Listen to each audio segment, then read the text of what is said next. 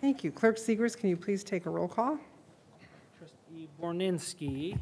Good evening. I'm here in Canton Township. Trustee Foster. Good evening. I'm here in Canton Township. Trustee Ganguly. Good evening. I'm here in Canton Township. Supervisor Graham Hudak. Good evening, here in Canton Township. Let the record reflect that Clerk Segrist is in attendance as well. Trustee Snyderman. I am also here. Good evening, everyone. Thank you. Just to let everybody know, we are saying where we are because this is a hybrid meeting. And so we are stating that we are in Canton Township. So can I have a motion to adopt the agenda with the addition of item G15, which is consider waiving the bidding process and approve the installation of temporary fencing around the public safety generator? So moved. Support. All in favor? Aye. Aye. Aye. Opposed? Thank you. Can I hear a motion to approve the minutes for August 10th, 2021? So moved. Second. All in favor? Aye. Opposed? Motion approved. Next, we have Madam public... Supervisor, are we doing all voice votes or a roll call? Yes, voice votes. Diane Slavens, who's not here, said she probably wouldn't be able to come. So if she Okay. comes, she'd just be a spectator. Okay, I just wanted to make sure. Thank you. Thank you. So we will now do public comment. Public comment is for a 3-minute comment. You can please state your name and whether you're a resident or a business. It's for 3 minutes. And if we have to get back to you about something, we can do that. So should we start online to see if we have any public comments? Any hands raised? Okay, we're starting online. Do you see anything online? I see nobody who has raised their hand or indicated that they would like to make public comment online. Okay, go ahead, sir. Go ahead.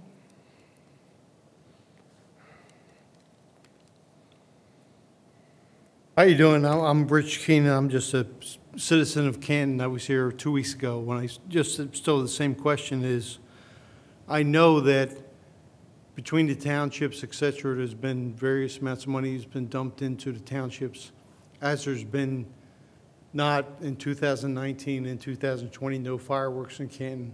I'm just wondering what we're doing to track what hasn't been done to see that it's not being carried over year to year. It may be, but the question is it any year what's being spent, and what brought it up was literally the deputy supervisor's position, what's being addressed to make sure that the dollars for the budgets are being followed as compared to, money that's being allocated to certain things where Biden can say they can be used for anything, they can't be used for anything. He's saying that this was passed for the Rebuild America plan or something else, and he's using it for whatever. And I'm just trying to make sure that on an overall basis we're tracking where the dollars are going for Canton. Okay, thank you, Mr. Keenan. If you want, you can call my office and we can go over that again. Okay, thank you. Any other comments, public comments? Nope. Anybody online again? Public comments, public comments, public comments. All right, thank you. Next item on the agenda, can I have a motion to pay the bills, please? So moved. Support. All those in favor say aye. Aye. Aye. Opposed, nay. Motion passes. Well, I'm proud to say our next item on the agenda are presentations. We had some interns this year come in over the summer, and they're going to be doing their presentations to us of some of the work that they've done for the township while they've been here. They will go planning, supervisor's office, and then engineering. They'll talk about what they've been doing, and they'll give a little bit of introduction to themselves also as they come up. So first up, we have from the planning group, Ashley Amy, Maggie Huntley, Christine Ross, and Grace Whitney. You can come up to the podium, and we have your slides up there. If you want to just talk, just give a little introduction, each of you, for yourselves. All right, good evening, everybody. We're the 4 planning interns. We've been working here since the beginning of May, and tonight we're going to share with you guys a little bit about ourselves and the projects we've been working on. My name is Grace Whitney. I received my Bachelor's of Science in Earth and Environmental Sciences from Wright State University down in Dayton, Ohio. Right now, I am about to start my second year of my master's in urban and regional planning at Eastern Michigan. I'm originally from Emily City, which is in the Thumb area. My favorite hobby is playing tennis. I'm currently on the women's tennis team at Eastern Michigan. Hello, my name is Maggie Huntley. I got my bachelor's in urban and regional planning at Michigan State. I am also a current master's student at Michigan State for the planning program. I'm from the Ypsi Ann Arbor area, and my hobby involves coaching gymnastics.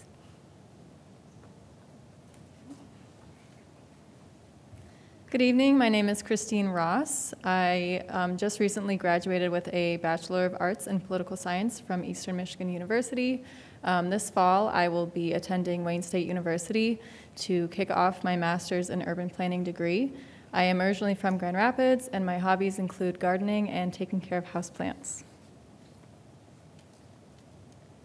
Hello, I'm Ashley Amy, and I'm currently attending Eastern Michigan University, pursuing my bachelor's in regional and urban planning with a minor in sustainability.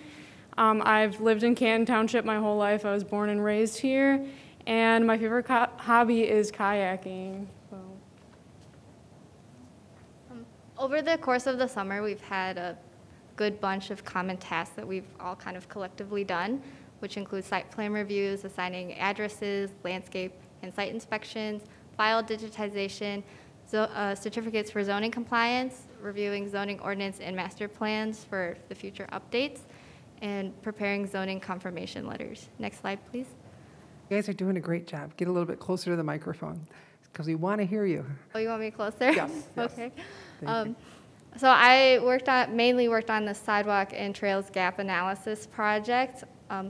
The larger map that you see there is the whole township detailing the existing gap and pending sidewalks in the township. The smaller image is just kind of a zoomed in approach because it's a little hard to see. There's a lot going on the big map, but it highlights section 21, which is where we currently are. You can see it's showing the Heritage Park area. The first table that you see details the total mileage for pending gap and existing sidewalk.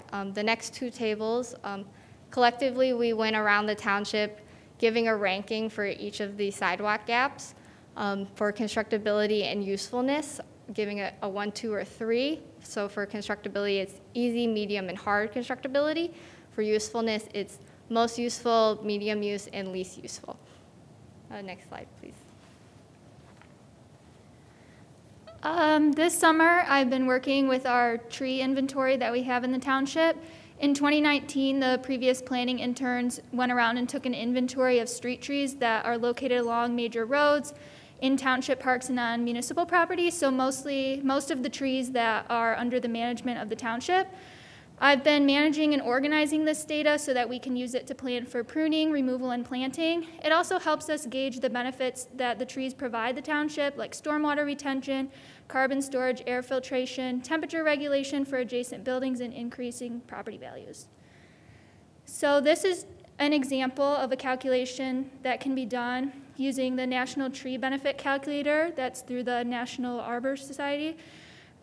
These tree benefits, you can use them to calculate yearly benefits for one tree based on species, location, and size. So this is an example of a 20-inch white oak on a residential property, and there's a pie chart that indicates what it provides in dollar amount for different types of natural benefits. And this tree in particular provides $199 in benefits every year. So there are 8,209 trees in the inventory, and I went through and did that for each of those trees. And in total, they provide over $600,000 in annual benefits.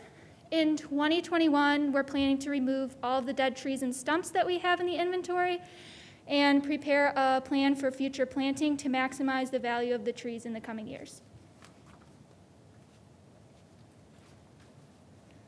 All right, so the Redevelopment Ready Communities Program is administered through the Michigan Economic Development Corporation, or MEDC for short. So RRC is a voluntary, no-cost, statewide certification program that was established to promote and support communities through all development procedures and processes. So this program aims to identify and engage community stakeholders, attract new businesses, and streamline the development process for everyone involved. So this summer, I helped initiate the RRC program for Canton Township, and I completed several tasks required for the 6 best practices. The 6 best practices are plans and engagement, so that works with updating the master plan, creating a capital improvements plan, a corridor plan, and a public participation plan. Best practice 2 is zoning, and that helps with alignment with the master plan and any updates that would be necessary. Best practice 3 is development review. That is more of an internal process to help with streamlining, tracking, and joint meetings. Best practice 4 is boards and commissions. So you would help to adopt bylaws and establish joint meeting procedures. Best practice 5 is economic development. So that would be to create an economic development strategy and some marketing plans. And best practice 6 is establishing priority redevelopment sites. And within certification, there is technical assistance match funding, and that is grants for certain RRC projects.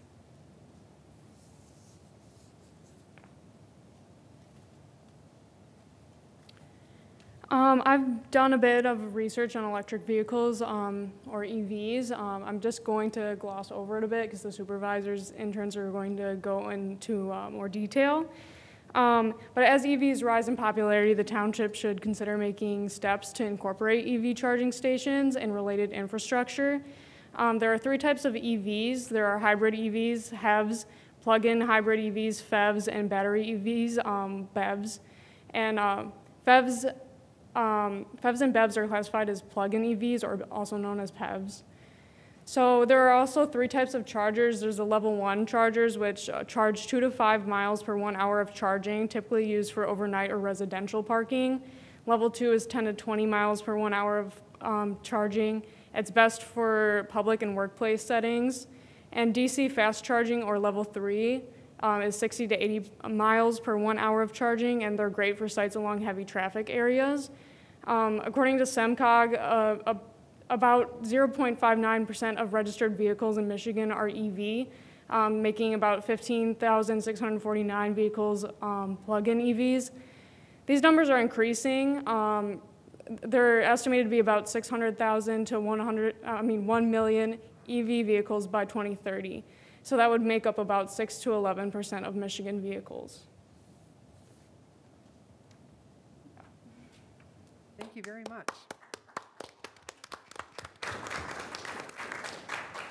A lot of great news, thank you. The next we have Mark Madam Loudon. Supervisor, Yes. can I just make a comment? Oh, sure, actually, that's a good idea, I'm sorry. Yeah. Would you no mind problem. coming back up? We have some questions for you.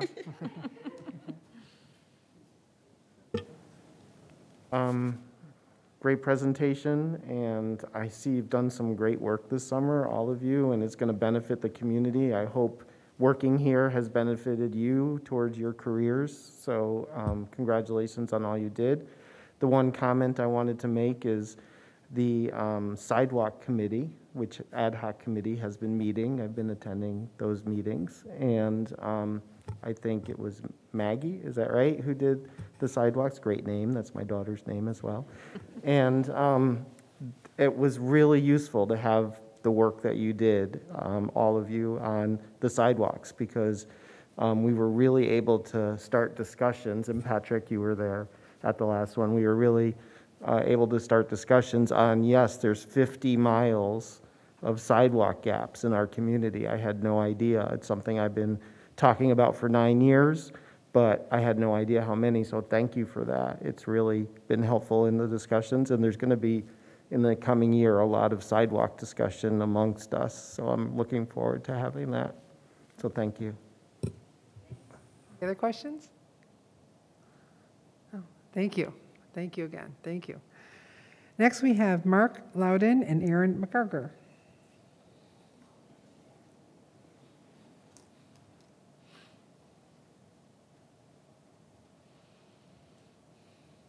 Hello. All right. It's working. Hi, so this is our presentation about electric vehicle infrastructure in Canton. Next slide.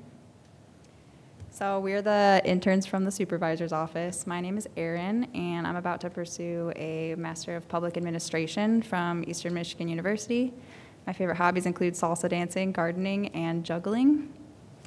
My name is Mark Loudon, and I recently graduated from the University of Michigan Dearborn with a degree in mechanical engineering. Some of my favorite hobbies are longboarding, playing guitar, and yo-yoing. Any questions about hobbies, you can ask at the end. So just wanted to go over some general benefits of electric vehicles. They're sustainable. They have 70% lower emissions than gas-powered vehicles, not including renewable energy. They have lower noise pollution. They're cost-effective. They save about $4,500 in maintenance over the life of the vehicle. And they increase energy security, especially when they're paired with renewable energy. And we just have a quote here that shows that many consumers want to buy EVs, but one of the main barriers that they cite is a lack of adequate charging infrastructure that's holding them back. Next slide, please. So Ashley already spent some time talking about the different types of levels of EV charging, but one thing I'll go over real quick is just the different kinds of connectors. Generally, for level 1 and level 2, you have the standard J1772. But with DC fast chargers, you have 3 different connectors. There's CCS, CHAdeMO, and Tesla. And so Tesla is straightforward. Tesla cars use it. And then the CCS is usually North American manufacturers, and the CHAdeMO is mostly Asian manufacturers. Next slide, please. So just a little bit about the current state of EVs and market trends. So on the national level, in 2019, the PEVs were 2% of light-duty vehicle sales in the U.S. Last year in Michigan, there were about 15,000 EVs on the road, but this could increase to around 600,000 to 1 million by 2030. And on the local level, as of last year, there were 767 EVs in Canton. And also, some of the, or many of the major manufacturers, including General Motors, Ford, Stellantis, they've committed to changing or converting to EV sales very soon. GM has committed by 2035 to do a complete transition. So it's happening faster than many of us thought. And these are a few incentives and rebates that are available for EV chargers. DTE provides $500 per charger for residential customers and $2,500 for business customers. So Canton would be eligible for that if Canton were to buy its own chargers. Eagle also has a program for level 3 chargers, but that isn't relevant in Canton at the moment because there are no eligible locations. And there are some fleet incentive programs that are coming soon from the state of Michigan and DTE. So in addition to all this, we also spent some time looking at where the ideal locations for chargers would be in Canton. And so one of the quotes we have is, as much as 85% of charging happens at home usually, but there is still gaps that need to be filled, mostly at multi-residential housing and hotels, where people are either spending overnights and they need their car charged.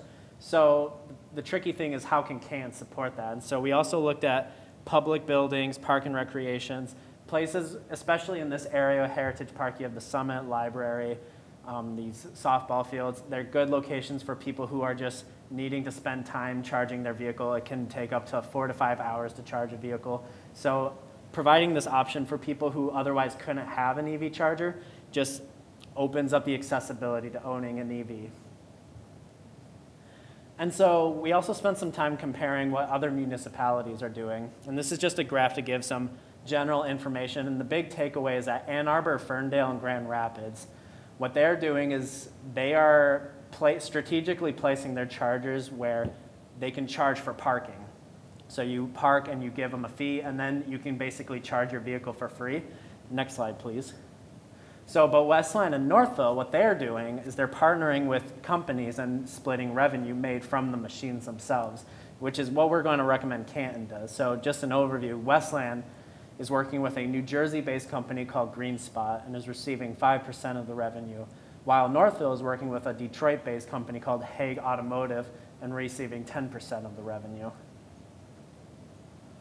So another thing we did was compare zoning ordinances in Michigan. 27 zoning ordinances mention EVs in Michigan, and 4 cities actually require EV infrastructure in new developments. This is just some terminology. EV ready refers to just having the conduit laid for a charger, and EV installed means having an actual charger installed with the conduit. So some examples are Grand Rapids and Ann Arbor. Grand Rapids has less stringent requirements. It's basically 1 EV space per 200 parking spaces. Ann Arbor has much more strict requirements. I'll talk more about that in a second. Some other cities also recommend rather than require EV infrastructure. Roseville is one of those. And then a final thing is that some cities have chosen to allow EV spaces to count as multiple regular parking spaces in their minimum parking requirements, which is a great idea to incentivize placing the chargers and lowers the cost for developers. So more about Ann Arbor here. So as I said, it's a pretty strict ordinance. Generally requires about 10% of parking to be EV installed with a charger and around 10 to 25% to be EV capable, which is similar to EV ready. And in July, a Catholic church was expanding their parking lot and appealed this ordinance because it would have been extremely expensive. They would have had to install a lot of chargers. And they won the appeal and reduced the number to about 10 spaces with EV infrastructure. So this is just something to consider if Canton were to do something like this, that there could be pushback. So here are some recommendations. So some of the first steps that Canton has already begun taking is they've already issued an RFP to basically choose a vendor, similar to what Westline and Canton are doing, and vendors will be submitting their bids and they're going to be looking to negotiate with these different vendors. Also in the works is an application for a SEMCOG grant that would help pay for the surveying costs, so it wouldn't be any extra cost to the citizens. And then finally, a technology committee is being formed by the township supervisor, Anne Marie, and they're basically going to continue this effort in trying to implement EV chargers in Canton. So one long-term goal that Canton could consider would be to update their zoning ordinance. Importantly, allow level 2 and level 3 chargers in all zones with some stipulations. And there's a lot of information on this in our notes that we shared. So another thing Canton could consider would be to establish infrastructure requirements. I have a table here that has some percentages that I thought would be feasible here because they're not so strict like places like Ann Arbor, but they still incentivize and kind of push for the infrastructure. And they place a priority on multifamily homes and hotels because that's where it'll be most needed. And then Canton could also consider playing around with the parking minimums to incentivize EV spaces, and also some site design requirements would be good to include, like trip hazards, protective bollards, signage. And there, like I said, there's a lot more information in the notes. There was really too much to write on one slide. Next slide, please. And so here we just have some examples of a parking space at Consumers Energy. As you can see, they've clearly designated the spot as EV parking only. It has green paint, it's got bollards, it even has the signage. And to the right of that picture are just different examples of signs that we've seen all over. Right now, there's not one regulatory sign, like a handicap sign, for instance, but generally what's recommended is having some kind of symbol that will basically communicate to a potential EV driver that this is a spot for them, and will communicate to non-EV drivers that they are not allowed to park in the space. And so part of the long-term goals is we've developed a list of places that we think are best suited for Canton. I mentioned earlier this whole area, which includes the administration building, the library lot, the summit, there's even a splash park, and even the village cultural area where they have the theater. It could become a good walking area for consumers. And then the Canton Sports Center is also just a highly foot trafficked area, lots of parking space available. And right now already the conduit is laid down for Canton Fire Station 2. And so as you can see, it's got the necessarily bollards, but it doesn't have a sign yet. It doesn't have parking to distinguish it. But it's basically in the preemptive zone of having a charger installed there. And here's just a map of these locations. Very hard to read from the slide, so we won't go too in detail. But all that is just high and low priorities of the locations I already listed off. Another long-term goal would be to electrify the township fleets, which is already in process with the 7 hybrids that Canton ordered But this is a cost-effective step. It makes a public image for EVs, and there are lots of resources available, including a couple rebate or grant programs coming soon that could be utilized. And just finally, a couple other, next slide. A couple other ideas that Canton could consider would be streamlining the permitting process for EV chargers. This could be as simple as a checklist or YouTube video, reduced fees or expedited review. And then education and outreach is also extremely important, especially for developers, because this is a fast transition and for them to understand why it's important to include this infrastructure. A rebate program for multi-unit dwellings could be considered. There's information in our notes. There's an example from Columbus, Ohio that you all can look at if you want. And then finally, creating a sustainability and climate action plan would create a backdrop for all of this sustainability work and set a good direction for Canton in general. And that's all. Thank you. Any questions? Kate? Hi, thank you so much for the presentation from all of the interns so far, and I'm sure the next one will be great too. But I'm actually an EV driver. I've driven one now for almost 2 years. And I was just wondering, on the slide that you had about the state and local incentive programs, what is disqualifying Canton from the Charge Up Michigan program? You said there were no eligible locations or something? Yeah, that program is for level 3 chargers only, the fast chargers. So, and they actually picked out, they did a study and they picked out specific locations in Michigan where the chargers could be placed. So there is one location in Michigan, it's on in Canton. It's on Ford Road, and it's already spoken for. I think it's a BP station, so they've already gotten the funding. And as of now, there are no other locations in Canton so basically Canton can't apply.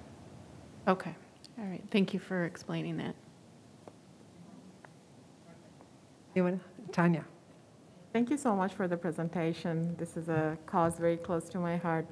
So I have a question about, have you done any research on how we can encourage local businesses, especially IKEA being our high traffic, a lot of people come every day to IKEA parking lot, and how I think there might be some charging stations there, but how do we encourage local businesses, even hotels that already are built to have an EV charging station? At the state level, are they giving some incentives? How can we encourage them? Yeah, I think the DTE program definitely helps because they would qualify for that $2,500 rebate.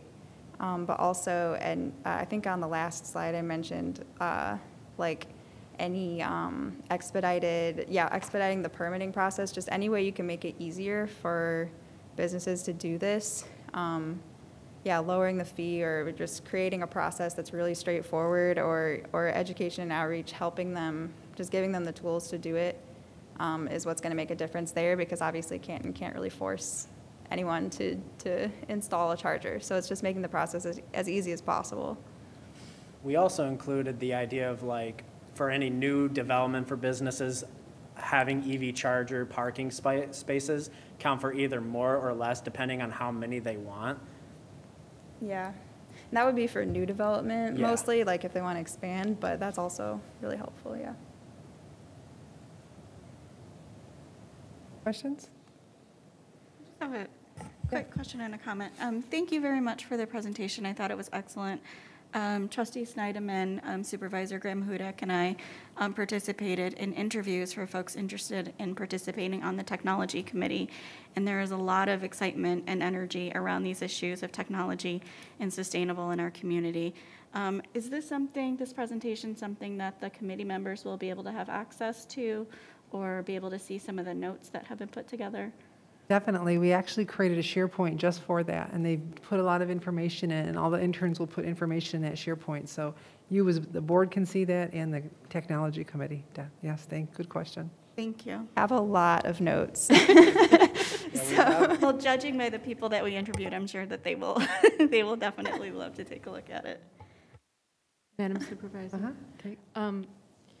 how would the trustees access that SharePoint? I believe they already have their name on it. Is that, we just have to send the link, is that correct? Yeah, I set it up with IT. I think you should have access, but I can check. Yeah, we'll have to send them the link. We can do that. Yeah, we'll check on it. Thank you. It's also a folder in the supervisor's drive, isn't it? Yeah, that's the SharePoint, yeah. Okay. And electric vehicle infrastructure, I think. Yeah. Make sure you have that link. All right, thank you very much. Good job. Our last group, we have one person virtual and one person here. So from our engineering group, Kyle Petruski and Andrew Houston. Andrew, I believe, is virtual. Afternoon, everybody. I'm Kyle Petruski, and yeah, I'll be joined by Andrew Houston via Zoom. Andrew, you there? Him? Or do we have to promote him up here? Permission to talk? I don't see anybody by that name as an attendee. Oh, there we go. There. Sorry, Andrew. I'm going to promote him to panelist. Talk? All right, I'll just get into it. So I'm going to do a little end of summer presentation about our internship here at the township. So a little overview first. We're going to start out with some introductions of Andrew and myself. Then we'll move on to our in-the-office and out-of-office experiences from this internship and some of the lessons and takeaways we learned from all the things that we have done throughout the summer. And then from there, we'll go to questions. Good evening, everybody. Quick test. Can everyone hear me all right? Yes. All righty. My name is Andrew Houston. I am currently studying general engineering at Michigan Tech, and that is where I am right now. I'm up in Houghton. I really enjoy being outside and keeping active. That's some of my hobbies. I also like to go fishing. And in the future, I hope to work on some large-scale civil engineering projects. Once again, I'm Kyle Petruski. I am studying at Wayne State University, going into my senior year, and my major is civil engineering. In my free time, I like to play sports, volleyball, basketball with my friends, and fishing as well. And one of the things I aspire to do is a major project like a bridge or something in the future. All right, moving on, we'll touch on the in-office experiences. So a lot of the in-office things that we did revolved around research, organization, and presentation of information. One of the first major projects we did was the EV charging stations, which you saw the previous interns kind of took the reins on that. We did a little bit of overview on the whole thing, industry leaders, some of the other chargers, and then passed it on to them and let them take the reins on it. The next thing we touched on was I-275 crossings. We did an analysis of all of the bridges that are crossing over I-275 in Canton, mainly looking at the pedestrian crossings, looking at the residents around it, pedestrian traffic, some of the businesses, whether they would need to have access there, and seeing whether it warrants either a better pedestrian crossing or one at all. Next, we touched on some of the sidewalk repair programs. This was mostly inputting information from previous sidewalk repair into the system. It was all mostly in paper, and that's not ideal to look back onto if a resident comes up and wants to look into their property. So we put that, the majority of the 2019 sidewalk crossing into the system. And then beyond that, we did some other malicious requests. We looked at the sanitary systems and the water mains all along the main roads in Canton, and we compiled them all onto this big map here. You can see it's in the corner there, kind of hard to see, but that has all the file names of the water main blueprints and sanitary system blueprints. So if a engineer needs to quickly get access to a blueprint, they can do that from that fairly easily. And then I included the drive thing on there, so you can, anybody who wants to use that, they feel free to. All right, on to the next one. So the out-of-office experiences. This so firstly, we went out and looked at some of these sidewalk repair programs with fellow engineer Matt. He had us look over and measure and see exactly what is wrong with some of these sidewalks, see some of these standards for residential and industrial areas, got a good idea of what goes into the sidewalk repair program. Next, we also looked at some of the construction processes, went out into the field and saw how some of the residential developments happen. We got to see, which is one of me and Andrew's favorite things, we got to see them put a little drone down into one of these sanitary sewer systems and see exactly what's through there. It's not as big as you might think. It's not like in the movies. All right, on to the next one. So from some of those big projects and other small things we did, some of the major takeaways we took from this internship over the summer is we got a better sight into an engineer's day-to-day work, exactly what they do, some of the smaller things that goes into the job of an engineer. We got a more in-depth process, or a more in-depth look into the process of a public project, the bidding, all the paperwork that goes into it, the contracting, maintenance, all the moving parts that are involved in a public project. We also got some experience reading engineering plans and documents, blueprints especially. Those can be very intimidating at first glance, so we got to sit down and really learn what those entail. And we got some real insight in the needs of maintaining a township. It's a lot of work.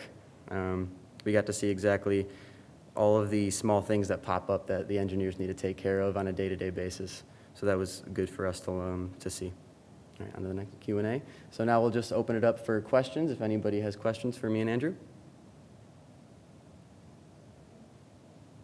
A comment. I love that map with the file where you can click and get the file for the blueprints. I think that's awesome. I can imagine that that is very helpful. So thank you for that, and thank you for all the work you did, and thank all of you interns. This is great. Thank you. Other questions?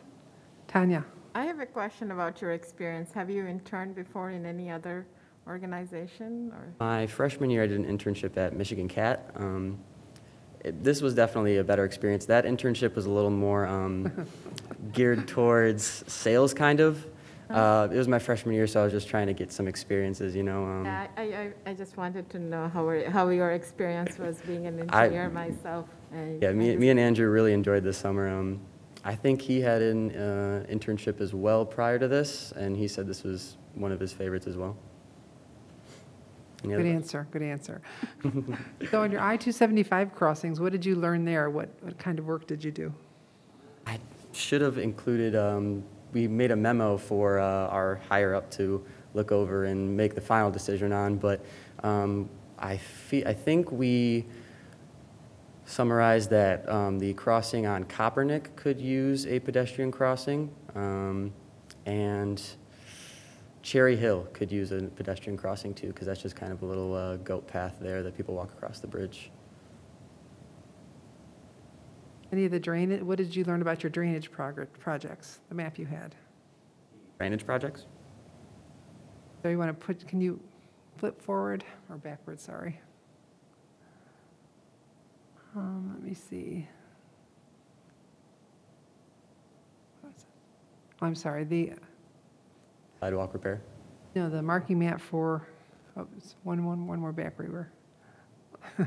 Where you mark the maps. What did you mark on those maps? Oh, this was, so we did this because the previous system for looking into all the blueprints for the water mains and sewer or sanitary systems was very convoluted. Either it was the files were named decently well or they were random characters. So we just made the file names a little better, and we found them, marked them on that map, color-coded them, and then we scanned that into the system, and you can just click on that and zoom on to where you want to look at, kind of like how CityWorks is, and you can just easily find the file name for it, then go into the engineering where all those blueprints are and just go right to it, or just type it into the system. Great, thank you. Any other questions? No, well, thank you very much for your presentation. Would someone mind taking a picture of the group of the interns together so we can let all the other employees see, if you guys wouldn't mind standing in a group? Come on up here, actually, come up here. Show proof that you were here presenting presenting to the board and the public. Yeah, you want to go up here in front of the flag?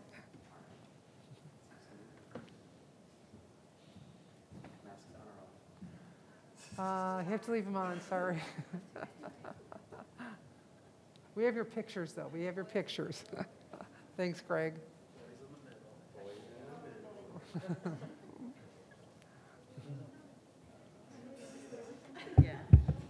We do have one remote, so don't worry. We'll put your picture on also. We'll get you, Andrew.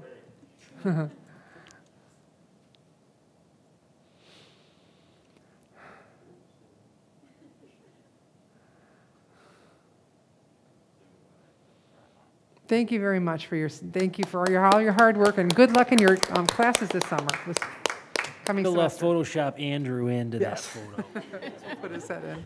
Good job. Great, thank you. Our next presentation is Director Wendy Trumbull. She's going to be talking about the American Rescue Plan Act.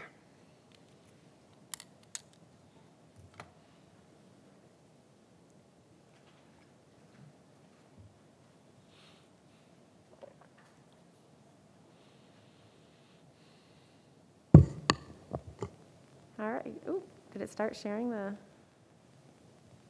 Why isn't it going from the? Here it goes. Okay, very good. Okay, the moment you guys have been waiting for. I have to pull this down a little bit so I can see without my glasses fogging up. I know they fog up, don't they? So back in March, we were awarded, as you're all aware, most of the entitlement communities, at least in Michigan, were awarded money from the federal government in response to the COVID in order to help, losses of revenue, if you will, that communities received or were impacted by over the last year and a half or so. So in Canton, we were awarded $9.2 million, just shy of $9.2 million of this. So, back in May, the federal government issued the guidance. So it was initially awarded in March. They had 60 days to give us the guidance. They gave us what they called the interim final guidance. So it's not final guidance. And they gave us, it was about 150 pages of rules that you had to abide by. And at the end of each of the individual sections, it talked about, or had a number of questions. So it would say, here's some things that you could spend this on. But then it would say, ask questions. Well, what do you think about this? Or how long do you think we should allow governments to spend with in these sorts of categories? And they wanted all the questions answered and responses by July 10th. I think it was July 10th, July 16th, somewhere in that time frame. And since that time, they still have not issued their final guidance yet on answers on this. So right now I'm going to talk about what we know today. We don't necessarily have all the answers to all the questions yet, but we can give you the big highlights of what the general rules are surrounding these grant dollars. So what we do know at this point in time is that the eligible use of the funds really fall into 4 categories. It can support public health expenditures. Those were also broken down into 2 subcategories. It can be responding to COVID-19 directly, or it can address negative economic impacts caused by this health emergency. The second big category is to replace the public sector lost revenue.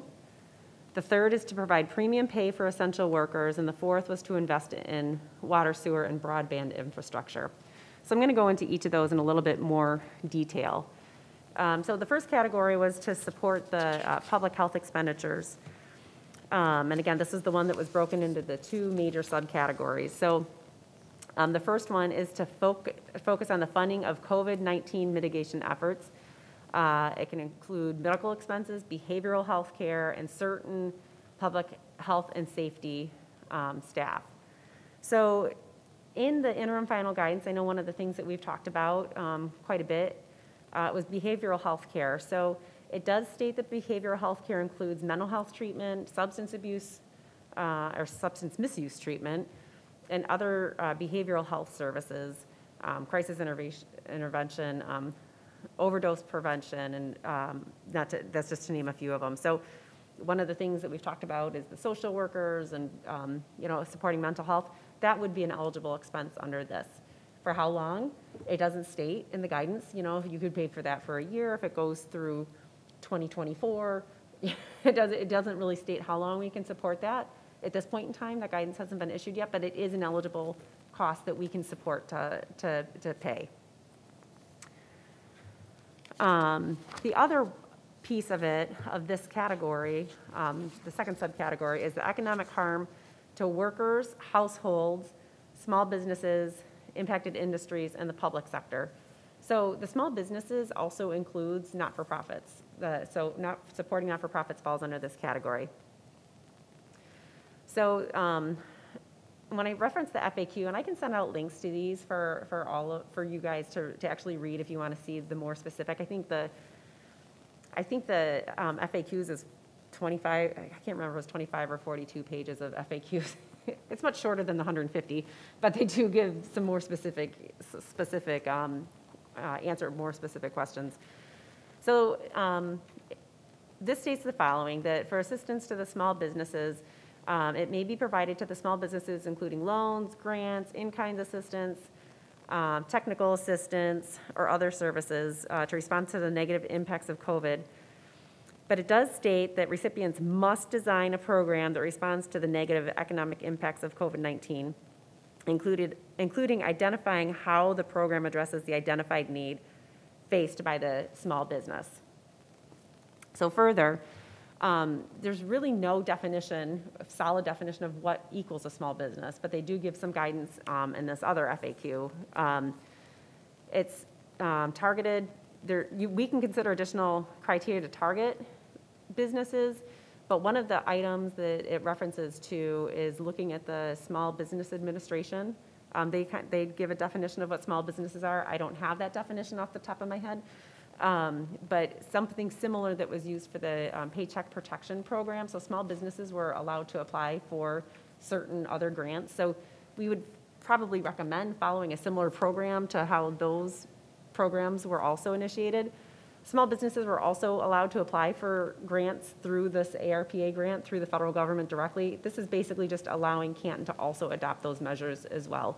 So I forgot to say Mike Shepard, who has been from finance, who has been integral in helping come up with this program and identify this is here. So we've been doing a lot of research. He's been doing a lot more research, trying to look to what this would mean.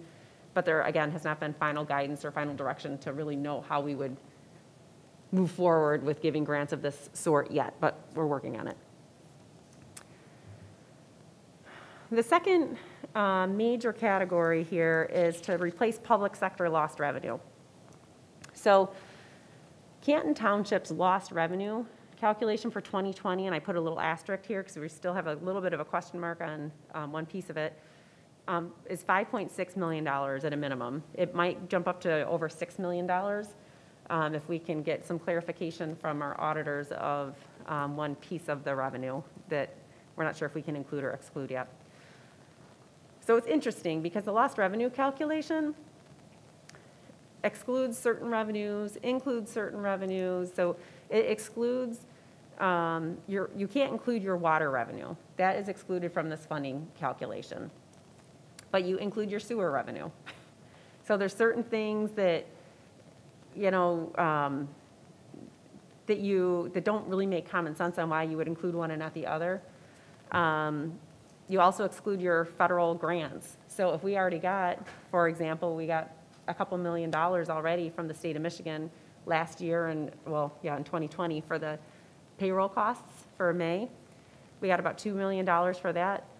We exclude all that. So we can also say, we don't include that as a revenue that we received in 2020. We exclude that. So almost kind of double counting some of that. It doesn't actually look at where we ended up, where our bottom line was, is just looking at our revenue. So even though we made some measures to cut our expenses when we thought our revenues were going to go down significantly, it doesn't look at the bottom line. It just looks at the revenue. The good news about that is that we have significant flexibility on how we spend under this category of the section of the grant. So it basically gives us the, let's see, at the very bottom of this one, sorry, I was highlighting what we could spend it on here. They gave several examples which you could spend it on, including infrastructure, which would be like roads, modernization of cybersecurity, including hardware, health services, environmental remediation. Basically, we have a lot of flexibility on how we spend this money. Sidewalk apps, you name it, we probably can spend it under this category as long as it's a government service. Like I said, we're still waiting to hear back about the court revenue. So the court revenue in most communities runs through communities' general funds. The 35th District Court is kind of lost out here in limbo because they aren't qualified to receive their own. They're qualified to receive it through us, but under this definition, it doesn't address how we count their revenue, where if we were like any other municipality, the district courts go right through the general funds, and we could count that as lost revenue. So we're trying to talk to the auditors to see from a common sense perspective, can they buy off on that from our audit to say that we can count that as our lost revenue? I should further say that this lost revenue counts for 2021 as well. I fully expect that we will have more lost revenue for 21 based on the way the formula works. So you started out with our 2019 revenue and you add it by 4.1%, and then you add that again by 4.1%. So we are likely going to finish under again this year and be able to make it for our whole grant. The whole $9.2 million could probably fall in this category, but we won't know that for sure until we're at the end of 21.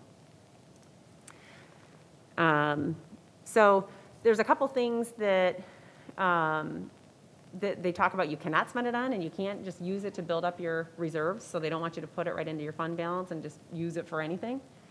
You cannot use it to pay down your unfunded pension. However, it can be used to pay for unfunded OPEB costs, or unfunded retiree health care. I don't know why they said we could do one and not the other, but under the FAQs, they were very specific to say you could do it for one should the board choose to do that. The third category talks about providing premium pay for essential workers, basically who was here and who is required to be here because of the pandemic. So it specifically talks about the sanitation workers, and it talks about public health and safety. So our DPW workers probably would fall into this category, and obviously our police and fire personnel as well. However, we are somewhat limited because it states, if you see the bottom paragraph, and I'll provide this presentation to the board as well, premium pay that would increase a worker's total pay above 150% of the greater of the state or county's average annual wage requires specific justification for how it responds to the needs. So likely if we were to give premium, our workers would probably be 150% of the annual already of the base pay of the community. So we'd probably somewhat limited here to be able to use these funds for that. Lastly, the fourth category was to invest in the water, sewer, and broadband infrastructure. Water and sewer is pretty self-explanatory. The broadband's a little bit more defined. Basically, the scope of the project would have to be to reliably deliver minimum speeds of 100 megabits per second download and 100 megabits per second upload. And it has to be targeted in an unserved or underserved community, household, and business. And that definition is basically that people are not able to access speeds that delivers 25 megabits per second download and 3 megabits per second upload speed. So if our entire community has that ability, and I don't know if they do, we would be limited in what we could do for the broadband under this definition. However, if we do have areas that are lacking, we can build it can benefit anybody along the route. It just has to be served to help those individuals get that type of service. So a couple weeks ago, I think it was about 10 days ago, Wayne County called a meeting to talk about Wayne County's needs and was looking for some community input on what the communities would like to spend money on. And they were looking for it to go to their commission. They had this meeting at 2:30 on a Friday, I think 2:30 to 3:30 on a Friday, and they said, we need all of your ideas by next Friday submitted.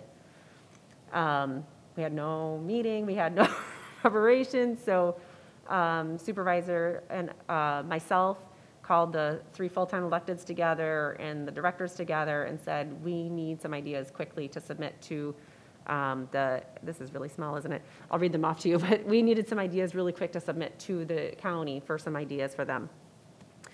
Since this is really small, I'll read these to you. I'm sorry, I didn't know it'd come across that small. We added Canton Center Road. You know, that's a county and township project. So we submitted for that road for $7 million. We submitted $2 million for the sidewalk gap programs. Drainage infrastructure, we put in $10 million. You know, we've talked about for a couple years now the Salts Ridge and Denton intersection being really dangerous. The county already has plans for a roundabout, but they said they had no funding. So now we said, you have funding. So we suggested they use some of this for that. You know, on a, wish, we said, what if we were to do a drive-up window to have a touchless, if people wanted to pay the treasurer's office? We don't think we'd have enough plans to try to get that done, but if we could get the design, why not ask for it? Fire station number 4, we know that that's going to serve the southern part of the community, which is a lower income area, so that can, these funds could be utilized for that. An IT disaster recovery plan we put in for $1 million. The treasurer's office requested a metal door for their vaults. The parking lot out back needs to be repaved and added security to that. We know that project is coming in at $1.7 million, so we asked for that. An encrypted email solution, which can benefit the whole township, but really help the police department working with the courts to get information back and forth. We submitted for the social worker. A barrier project for the windows, the treasurer's office windows and public customer-facing windows. We asked for that. Nankin Transportation, we said, what more could we get from Nankin to help our users of that transportation system? And they said, besides a bus washing system, they said to get some people costs to get more drivers. If they get more drivers, they could help more people. So we put in for $360,000 for that. A pocket park for Fire Station 2, and then a high-demand mail processing unit, which can help with the elections and get some of the ballots out more quickly. And Wayne County has $339 million to distribute amongst the 43 counties. Correct. Communities, right, sorry. Correct. And, we have no indication from the county. I think they said they're going to meet with their commission in September. So we'll hear word back from them. My guess is they already have an idea of what they want to spend their money on, but hopefully if, these overlap, maybe that'll help give support to the commission to enforce those. And we already have a good list started, I guess, once we hear word from them on what our township board, what you all would like to see potentially the money spent on as well, once we know what the county has or has not accepted. So really the next steps, our first quarterly report is due on August 31st. What we must do is report our lost revenue for 2020. So again, we're still waiting on that one piece of information, but we'll get that report in by the end of the month. We would also have to report if we spent any of these dollars through July 31st, which we have not.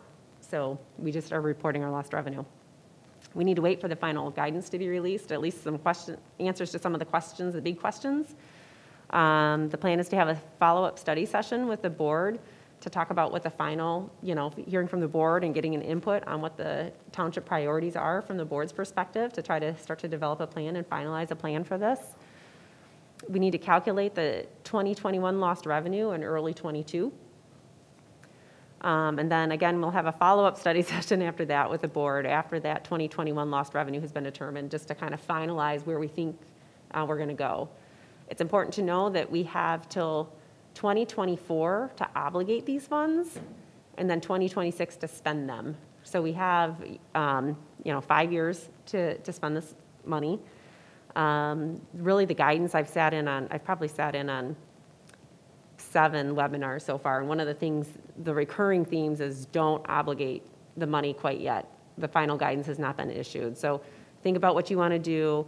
If you look at anything from the CARES Act, the final guidance was constantly changing in what you could and couldn't spend the money on. So the recommendations are really to hold off a little bit longer to get some of this final guidance and see where the Treasury ends up with the final guidance on this. So we have some time, but we also want to start to have somewhat of a plan so we know what we want to do. So we haven't, Supervisor and I haven't talked about the timing of the next study session yet to sit down with the board, but we certainly can talk about that to figure out what the appropriate timing for that would be. I would have expected the Treasury to release some updated guidance. They updated their frequently asked questions on July 19th, which is 3 days after the questions were due, but they haven't issued anything since that date yet. So I would expect something within the next few weeks. I mean, I would hope they would issue something. You haven't heard anything further? Yeah. So we have not heard anything further on that. I'd be happy to answer any questions that you might have. Are there any questions, public questions? Okay, on the board. Stephen? Thanks, Director Trumbull. So is the dollar amount set? The $9.2 million is definitely set. That's set. Correct. So we know that. Okay. We know we will receive All that. right. And yeah, I mean, a lot of things up in the air, so thanks for letting us know. Interesting that not water, but sewer. The question I had was on the broadband. I'm not sure where I would prioritize it, and I'm not sure if there's going to be any money available even after you calculate our losses for 2021. But I'd be interested to know if that money could be we could use that money to work with the broadband providers, and maybe they would leverage it, match it, or something like that, where we could. And again, like you said, I don't know if we have any gaps in our community for broadband, but if we did, if they could leverage our dollars, that might be interesting to talk to them about. So to answer your question, we definitely would need to work with the providers, because if they're not going to bring the service to the residents, then then we're installing it without an end user. But I think the providers of the service absolutely would hope to partner with us if we have this pot of money and it can help build the infrastructure, and they will come, right? So I would definitely think that if we have an area that's underserved, they would jump at the opportunity if we contacted some of them to say, work with us, to put an RFP. We're looking to expand the broadband, under this last mile or whatever the case might be, asking the providers to, respond to it to see if they would provide the services or because we as a government have never funded that, have we? No. Okay. So if there's the opportunity for them to do it and have some governmental money to accelerate it, then maybe they'd be willing to work with us that way. Correct. Right. And if you read it, what the goal is with the broadband is there was a definite need that was identified through the pandemic, that there were certain communities and certain areas where children and families didn't have access to the broadband to be able to work from home. We could probably work with the school district to find out if there was areas, in our community that they could say, yeah, this area could not access it. That might be, a way to find out if there was a general area, or was it a general, household that couldn't afford it, or was it a whole community, that didn't have access to it. Yeah. Okay, thank you. Yeah, SEMCOG has a good map also that shows, you can zoom in on Canton and you can see that they have different colors for the different strengths all over Canton. But they're also, we told them we were interested in this because of Ford Road also. What kind of broadband can we put in there while we have everything torn up? Yeah. And so Good point. they're having a meeting with us. I can invite you to it if you want to. Who's having a With meeting? MDOT. MDOT sent us, MDOT. we asked them to, and they sent us a meeting notice. Yeah. I'm sure, and the technology committee be involved in that at all? Sure, yes, Yeah. yes. We can invite them. Anyone else? I had a quick question, Wendy. Thank you for the presentation. So you talked about mental health services. Is this for the entire community, or is this for the employees? How was the directive for that, that the money could be spent on, behavioral health issues, and you said something about mental health, we can spend the money on that. So is it just the employees of the government, or is it the whole township? It could be individuals of the township that would have the need for behavioral health care. I'd have to verify the language, so shake your head, Mike, if I'm going to misspeak, but I'm pretty sure the language is, there's an automatic presumption that if somebody needed some assistance from the healthcare perspective, it is assumed to have been related to COVID at this point in time because of the pandemic. So whether somebody had a pre-existing condition or not, at this point in time, if the board wanted to say we were going to fund, I don't know, we wanted to give some of this money to GrowthWorks to help pay for some of the services for the mental health for people who needs it during this point in time. Yeah, that is what I was thinking, partnering with GrowthWorks. Okay, thank you. Welcome. You're right, partnering definitely makes the money go further also. Okay. Summer, did you have something? No, just a comment. Thank you very much for digging into this. I know it's a lot. I can't wait till we get a little bit more clarity so we can figure out how we're going to invest this money in the community. I think the list that you and the directors and the full-time electeds pulled together showed there are definitely great ideas out there, and I know that there are some things that are in our strategic plan that may fit into some of these categories as well. So looking forward to a study session and digging into it a little bit more. But yeah, I think I would like to read those FAQs. So could you please send them? I absolutely will email those along. So I'm basically just dittoing Summer here, that I would like to delve in a little deeper with the FAQs, and also appreciate the work that was put into this, and also the work that the full-time electeds and you, everyone else, all the directors put into this, because I think that some of the things that are on the list are really important, and as Summer said, do fit into our strategic goals. So. Stephen? I did have one more question, which was, you mentioned support for small businesses. And through, was it PPP, there was great support. I know some of the nonprofits I've worked with were able to take advantage of that to stay afloat. Have you guys heard, have businesses been calling to say that they weren't able to get PPP money and wanted to know if they could get some support through the township, through this? They have not contacted the finance department. Okay. Yeah, some of them spoke to me about it and asking about some of these funds. One of the things that's interesting that Wendy talked about is how can we target? So let's say we do something. So can we say, okay, you have to use it to give wages, to your employees, or maybe target outdoor dining. You can use it to create outdoor dining or something like that, or something. So, and you can also utilize the funds. Because I know one thing with grants is, as you know, Stephen, also you have to administer them, right? So you have to do all the paperwork, report back to the government. You could also utilize the funds to use a company to do that for you. The county actually did that for some of their grants. Oh, okay. So there's a lot of things that we're trying to find out. Yeah, I think that if we go down the route, if the board wants to go down the route of offering, grants to the small businesses, we will need to look into having getting some assistance from a company to help oversee those grants. We don't have enough of the staff power to ensure that the program's meeting the requirements of the grant, that they have to make sure that they're following the grant rules. So we would need to hire a company to help with that, but you can utilize the grant dollars from the ARPA grant to help fund that. Thanks. I have just a quick comment, Anne Mary, if we can get an update on when we hear back from Wayne County on what projects they want to help us with. Definitely. They really stressed partnerships. That's what they wanted to see. So, but as you can see, a lot of our the list there was partnerships with Wayne County, the roads, and we did put on here that we would be willing to fund 25% just to show as a partnership on any of these programs.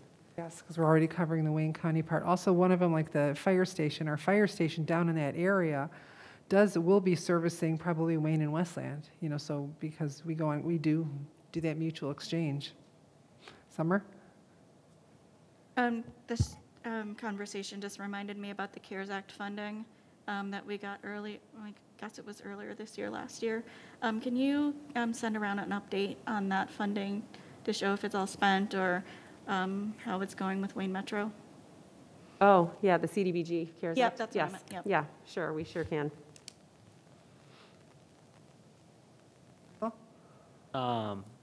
Well, one, I was glad that Wayne County brought us to the table to participate in this. Definitely wish we had a little bit more time. That deadline was pretty aggressive. We did come together with some pretty awesome projects. I was glad to see the high-demand mail processing unit for the clerk's office added to that list. I had initially hoped that I could get a mutual aid or an intergovernmental agreement between multiple communities for using that unit, because it would benefit a number of communities for the purposes of mailing out ballots.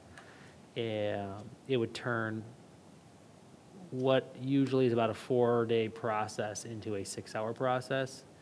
And the overtime in the clerk's office could then be could be sent towards different tasks, as opposed to manually stuffing 30,000 ballots.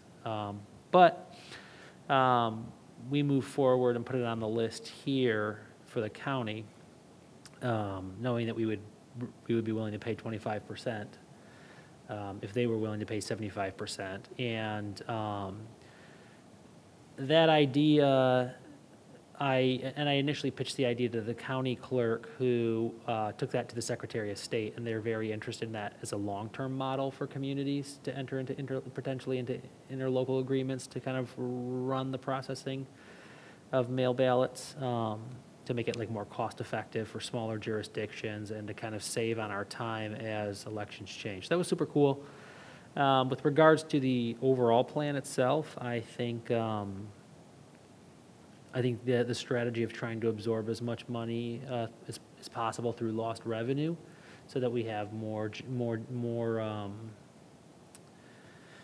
autonomy in determining how we spend it on legitimate uses inside Canton Township and in general is an awesome strategy. I think it's, yeah, I mean, there's always strings attached to all money, and if we can kind of take it through the lost revenue angle, it frees up. It just frees it up, and we don't have to worry about meeting the very strict requirements of the act itself. We can really have a discussion internally about where we truly want to spend that money. So I like that, because it empowers the residents and the board and the administration to lead the way in where that money gets spent, as opposed to the federal government. I think that's, for me, I like local. Is more local, the better, in general. Any other questions or comments? Thanks for the presentation. Thank you. Okay, our first item after this is the consent calendar. Can I have a motion to approve the consent calendar? Madam Supervisor, I move that the board approve the consent calendar as presented. Item C1, request for resolution of local body of government to recognize EDF parent boosters as a nonprofit in the community for purposes of making an application for a charitable gaming license to the Bureau of State Lottery. Item C2, consider authorization of permit for 2021 township fireworks display. Item C3, consider approving payment of the 2021-2022 licensing and support renewal for the priority dispatch system. Item C4, consider approving the annual licensing renewal of Power DMS. And finally, item C5, consider the purchase of a 1-year extended warranty for 800 megahertz radios. Support. Thank you. All in favor, say aye. Aye. Aye. Opposed, nay? Okay, motion passes.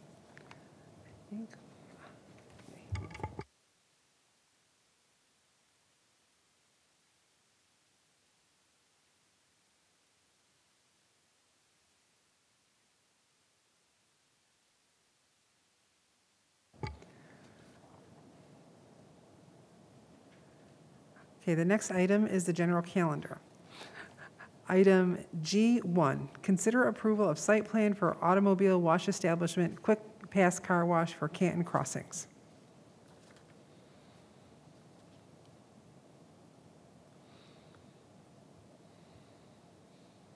Madam Supervisor, I move that the board adopt the following resolution as presented. The approval of site plan for Canton Crossings Automobile Wash Establishment.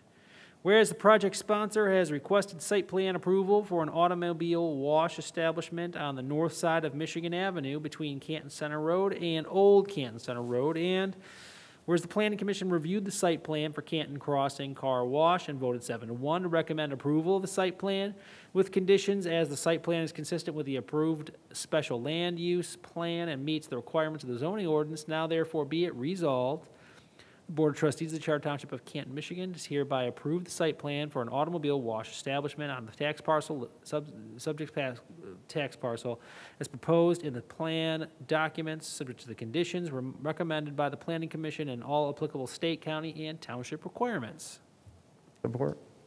Thank you. The project sponsor proposes to construct a car wash on the east side of the vacant portion of the subject parcel. The site is located between Canton Center Road and Old Canton Center Road, just north of Michigan Avenue, which is north of 7-Eleven and Comerica Bank. The site is zoned C3. Regional commercial and automobile wash establishments are special land uses in the C3 zoning district subject to section 6.02D of the zoning ordinance. The Township Board of Trustees previously approved the special land use for the car wash on March 23, 2021. Although the plan shows multiple commercial buildings on the site, this site plan application is for the car wash use only. Therefore, the other buildings shown on the plan are illustrative only and will be considered on a future site plan review application. At its meeting on July 12, 2021, the Planning Commission recommended approval of the site plan for the proposed car wash subject to conditions. Do you want to add anything, Patrick?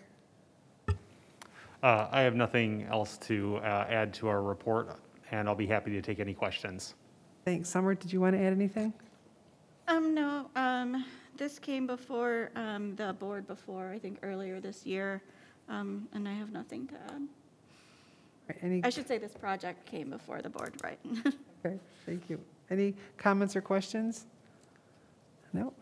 Stephen? Thank you.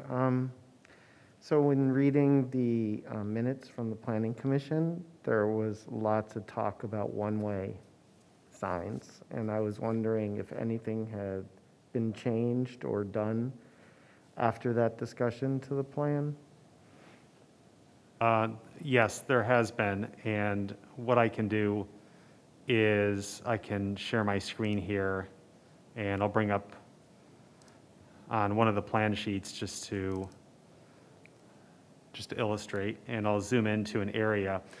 The area that we were talking about was off of Old Canton Center Road. So on this plan sheet, north is actually left.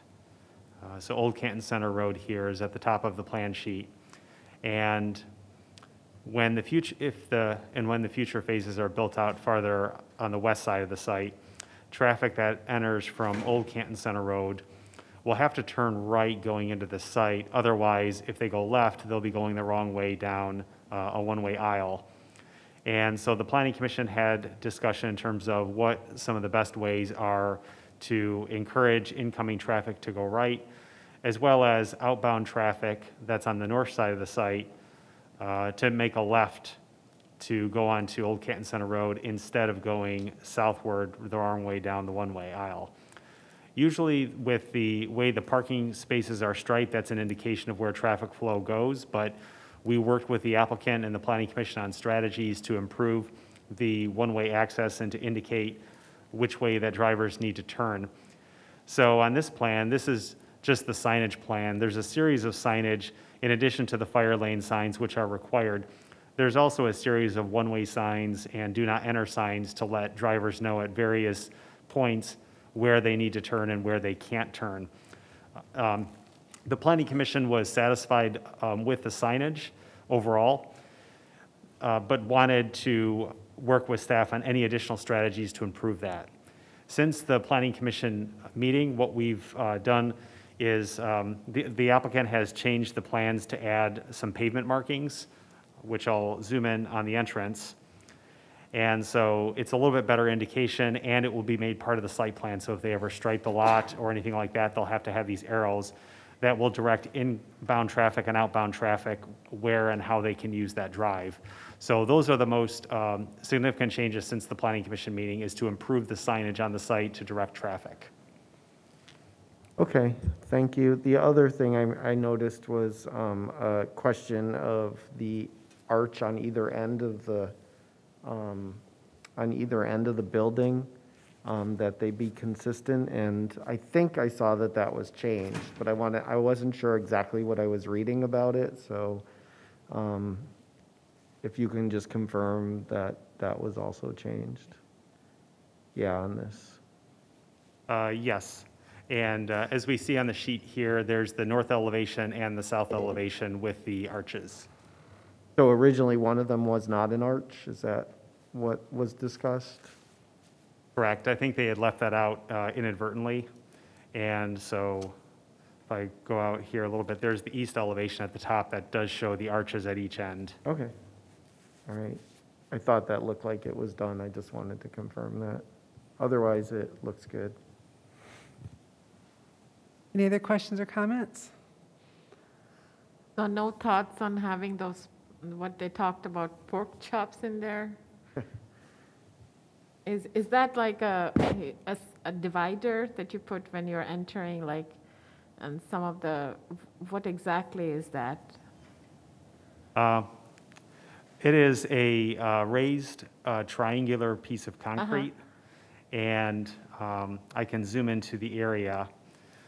And sometimes we'll see them coming in and out of sites where it will be a triangular piece that is just outside the sidewalk within the road right-of-way, and it's to physically move traffic to go to turn right in and to turn right out only. One of the problems with the pork chops is that a lot of times vehicles will drive over them anyway if they're not signed appropriately, and it's just a large raised chunk of concrete, and the snow plows hit it, large trucks will drive over it because they can't meet the radius requirements, and they don't always function as intended. So we had some discussion about that, but it's not really something we pursued at this location. Okay, so you think the signs on the pavement and the do not enter signs should be enough for guiding the traffic? We believe so, with similar sites that have one-way configurations between the signage and the physical orientation of the curb. We think it will direct traffic appropriately. I forgot I had one other question, which was, does this project complete sidewalks all around this property? It does. I will zoom out here. Currently, there is sidewalk along Canton Center Road. So along the east side of Canton Center Road, there is existing sidewalk, which is the west side of this site.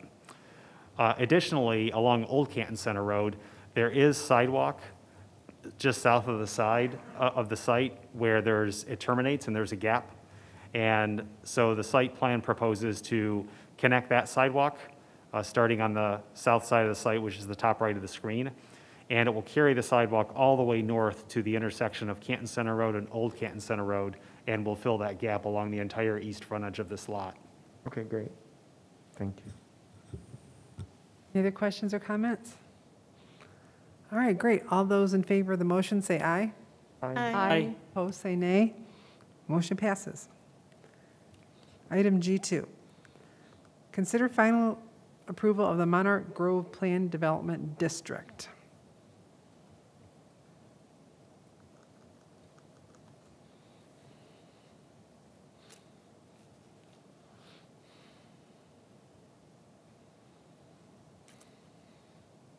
Madam Supervisor, I move that the board approve the following resolution: the approval of the final plan development district for Monarch Grove. Whereas project sponsor has requested final approval of a planned development district for Monarch Grove located at the southwest corner of Ford Road and Gorman Road, which is located between Beck Road and Canton Center Road, and whereas the Planning Commission reviewed the final plan development plan and plan development agreement and voted 7-0 to recommend approval of the request as it meets the criteria for plan development and results in indefinite benefits to the community, now therefore be it resolved, the Board of Trustees of the Charter Township of Canton, Michigan does hereby approve the Monarch Grove Final Plan Development District on the subject tax parcels listed as proposed in the Planned Development Agreement and Plan documents, subject to the requirements of Wayne County and MDOT being satisfied that the PD agreement or Plan Development Agreement addresses how the definite benefits will be completed to the satisfaction of the Township Attorney and Township Engineer, and that the building architecture meet the requirements of the zoning ordinance for 50% masonry. Or Thank you. The applicant proposes a planned development district to construct a housing for the elderly use at the southwest corner of Ford Road and Gorman Road, located between Beck Road and Canton Center Road. The proposed housing for the elderly use consists of 225 units on 17.25 acres, which are proposed as follows: 53 units of independent living, 102 units of assisted living, 60 in Phase 1 and 42 in Phase 2, 32 units of memory care, and 38 attached elderly cottages. Each planned development district is required to demonstrate the definite benefits to the community. While several benefits are noted in the application materials, the following definite benefits are the most consistent with Section 27.04 of the zoning ordinance: architectural design of the buildings, paving of Gorman Road to the site's entrance, including reconstruction of the approach to 3 lanes with dedicated right and left turn lanes from Gorman Road onto Ford Road, extending the sidewalk along the south side of Ford Road eastward about 620 feet to connect to the existing sidewalk in front of Bell Tire, adding northbound and southbound right turn lanes at the intersection of Canton Center Road and Ford Road to permit overlap phases for northbound and southbound right turns, maintaining over 25% of the site as open space and including outdoor recreation areas for residents of the development that will include pickleball and bocce. Preliminary approval of the planned development was granted by the Township Board of Trustees on January 12, 2021. Would you like to comment any more, Patrick? I have no additional comments. We have a pretty comprehensive report, so I'll be happy to take any questions. Summer, anything from you? I'll just say when the Planning Commission discussed this project, we talked a lot about the 50% requirement for brick, and we decided that we needed to be consistent and follow our ordinance and go with the 50% brick. Thank you. Any comments or questions? Kate? Yeah, so I talked to Patrick about this earlier, but I was wondering about on, let's see, I think it's page 72 of our packet, in the Planning Commission minutes. It talks about how the developer has paid $300,000 into the state's wetland mitigation fund to offset filling in some of the wetlands on the site. And so what I was wondering about, and Patrick did answer my question, but I thought some others might want to understand this also, but the wetlands that are, that will be mitigated or saved / improved with that payment, will they be in Canton? Yeah, and that's a good question, and I don't believe they're in Canton necessarily. I think they're in a nearby watershed, and I had noted that concerning question to the applicant, Mr. David Endress, who is an attendee in the audience, and if we want to promote him to either speak, he could address that question in more detail in terms of their process of going through the Eagle wetland mitigation process and what the requirements were.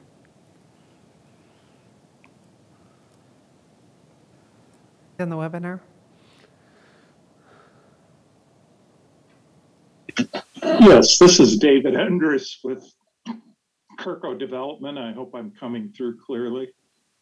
Yes, we can hear you. Yes, what's involved with this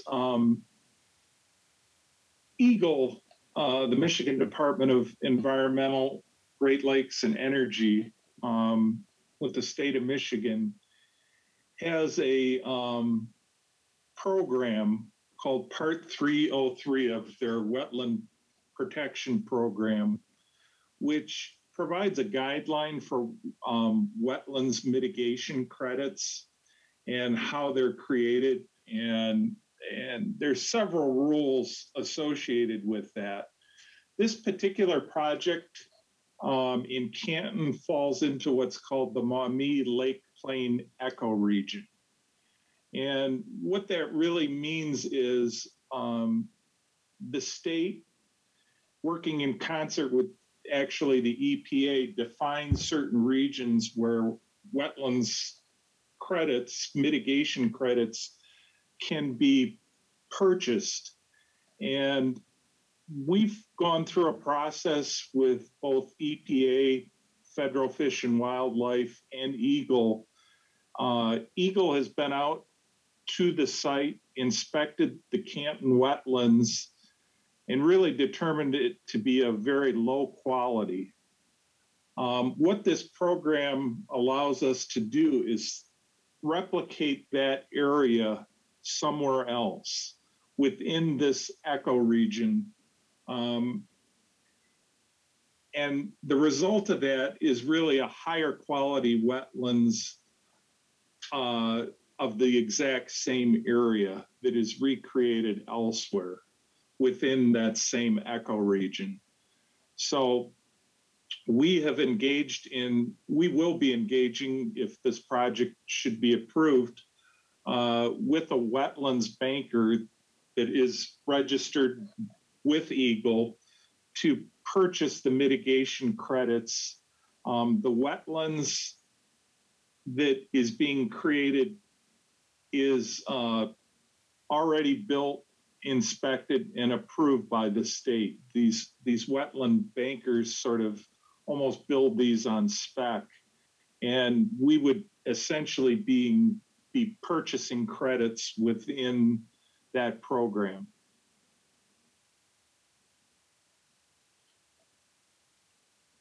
So I understand.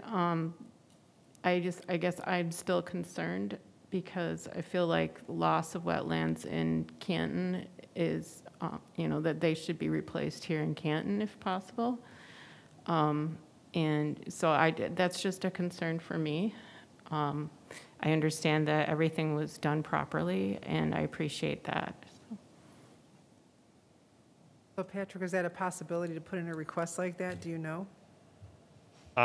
For this project, I'm not sure, but long-term, that is something that we could talk to the engineering division about and maybe talk to Eagle about to see how some of these wetland mitigation areas could potentially be qualified in Canton. I'm sorry, I imagine it might be difficult for a township to permit some type of local wetland requirement, but are you familiar with any cities that might have a permitting process for local wetland? I understand the Eagle process is state law, and that's bigger than us. We have no power or say in any of that. But yeah, are you familiar with cities that might have any type of wetland permitting? I imagine you would probably do it through soil erosion or something along those lines, or? Yeah, many communities across Michigan, both cities and townships, have wetland ordinances. In some cases where there are smaller wetlands or relatively minor wetlands that the state does not regulate.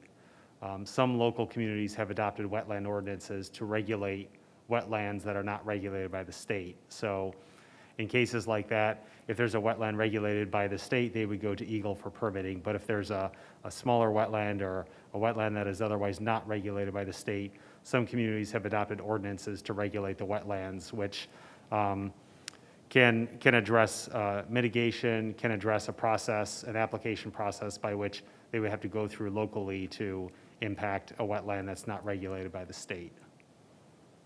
That would fall within either the zoning powers of the township or a different type of ordinance? Correct. For local communities that do wetland ordinances, they would put them either in their zoning ordinance or as a separate ordinance in their code of ordinances.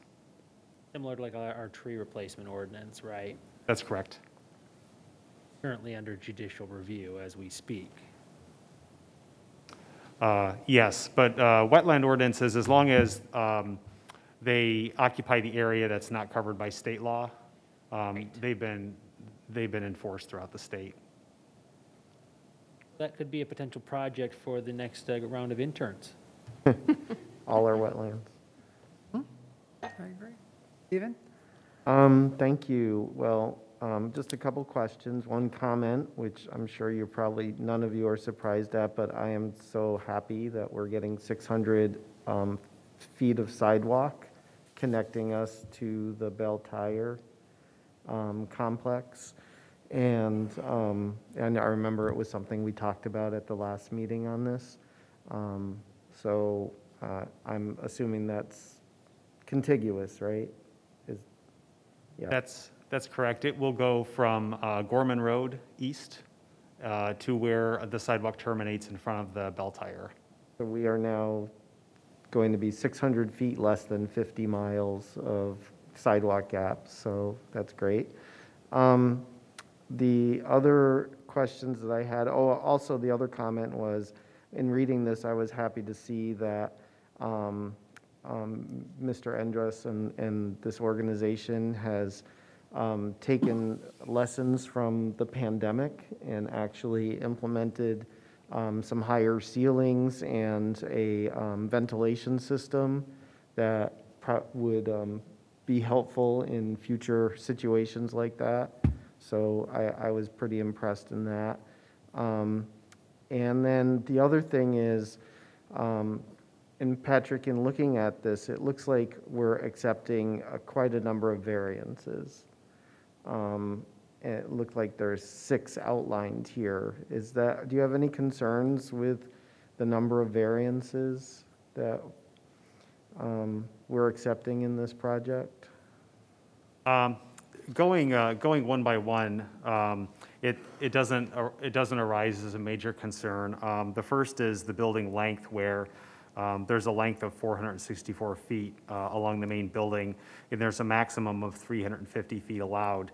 One of the architectural items that mitigates that is that there are a lot of angles in the building, so it's not one solid line of wall that's a long, almost institutional-looking building. So there's enough relief and projection in the architecture where it doesn't appear like a much longer building. So in terms of the maximum building length, that's not a major concern. Plus, with multi-use facilities for housing for the elderly, it would include independent living, dependent living, and elder care. And sometimes the length of the building is more necessary because you want to get from one end to the other without having to go outside to go to a different building. So sometimes a longer building is okay. The next one is the second modification is the building height, where they're proposing 42.5 feet where 35 feet is allowed. So there's a modification of 7.5 feet. And as you had noted, they have higher ceilings and they have more ductwork for ventilation. And the Planning Commission was satisfied with the building height, given how far from the lot lines that height would be, so that it wouldn't be that imposing on the neighbors. And it's still held at the maximum number of stories of 3.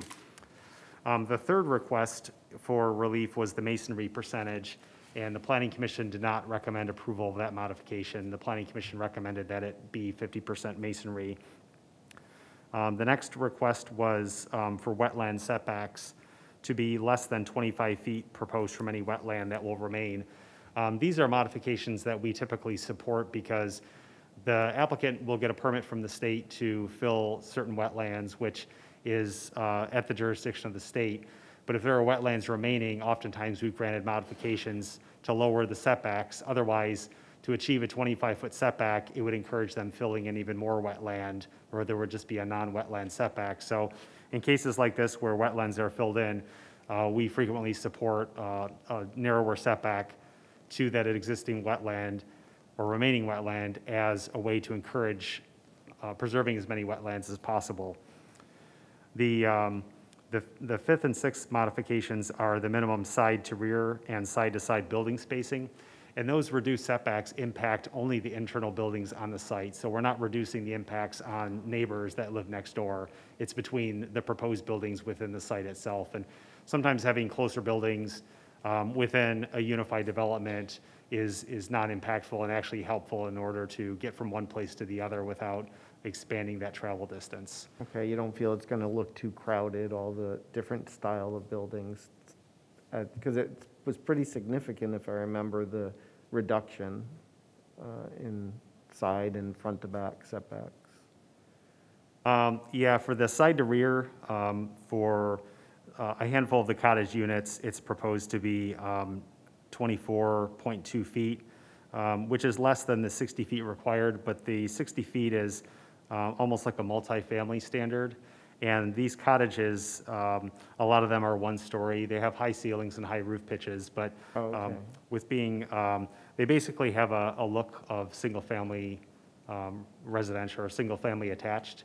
And in some of our single-family attached districts and our products, the spacing distance is even narrower than that. Really? Okay. All right, thank you. Questions? Kate? I just wanted to talk about the wetland setbacks for a moment. So I understand, and I thank you for explaining about why that's sometimes, why the modification's sometimes made. But we could still require that, right? We could still require the 25-foot setback. That's correct. The 25-foot setback could be required from a wetland.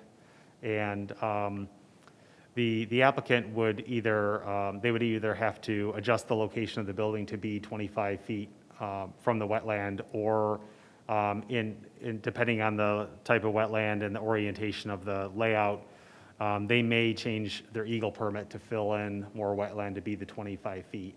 I've seen that happen before where somebody wants to avoid going to the Zoning Board of Appeals for a variance, so they amend their Eagle permit just to be that 25 feet. Okay, can you explain why we have a 25-foot setback minimum?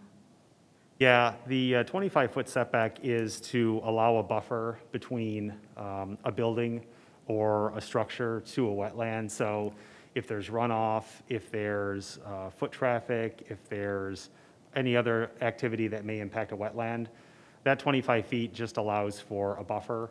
And within that 25 feet, somebody can have a lawn, they can have a garden, they can plant trees and shrubs and things like that, but they can't build structures, they can't have their house, they can't have decks. And in some cases, they may not even be able to grade within 25 feet of a wetland, because grading can also be impactful, both in the short term, the grading itself, and the long term by changing the pitch and elevation near the wetland. Thank you. Any other questions or comments? Okay, I'd like to call a vote on the motion. All those in favor say aye. Aye. Aye. Aye. Oh, opposed? Nay. So do we have 5 ayes and 1 nay? Okay, thank you. Item G3, consider approval for a purchase order for additional costs for the emergency underground line service repair at Heritage Park in May.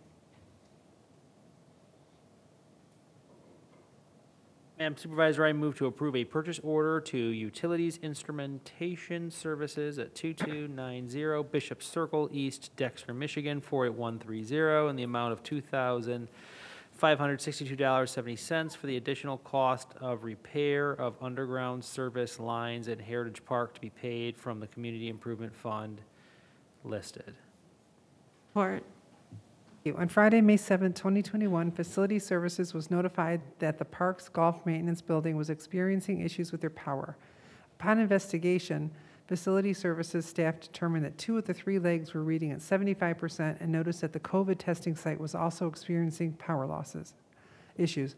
Corby Energy Services Incorporated, a preferred contractor who was on site for the emergency generator final inspection at Fire 1, was contacted immediately to investigate, where they confirmed that the power was being interrupted. Corby supplied generators to temporarily get the power back running and then called Utilities Instrumentation Service to determine the cause of the issue. On May 26, 2021, Corby Energy and UIS each submitted an invoice for their services totaling $22,577.42, which was approved by the board on June 8, 2021, agenda item G5. Due to the urgency of this matter, A memo was sent to the supervisor and finance director requesting to waive the bidding process for the emergency repair.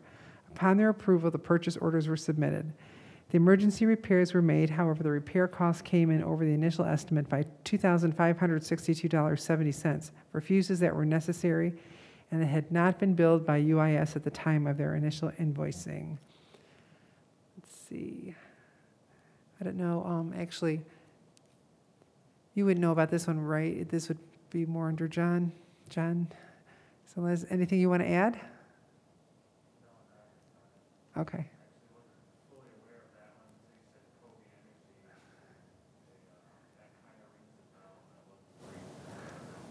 Okay, all right. Any questions from the board or comments?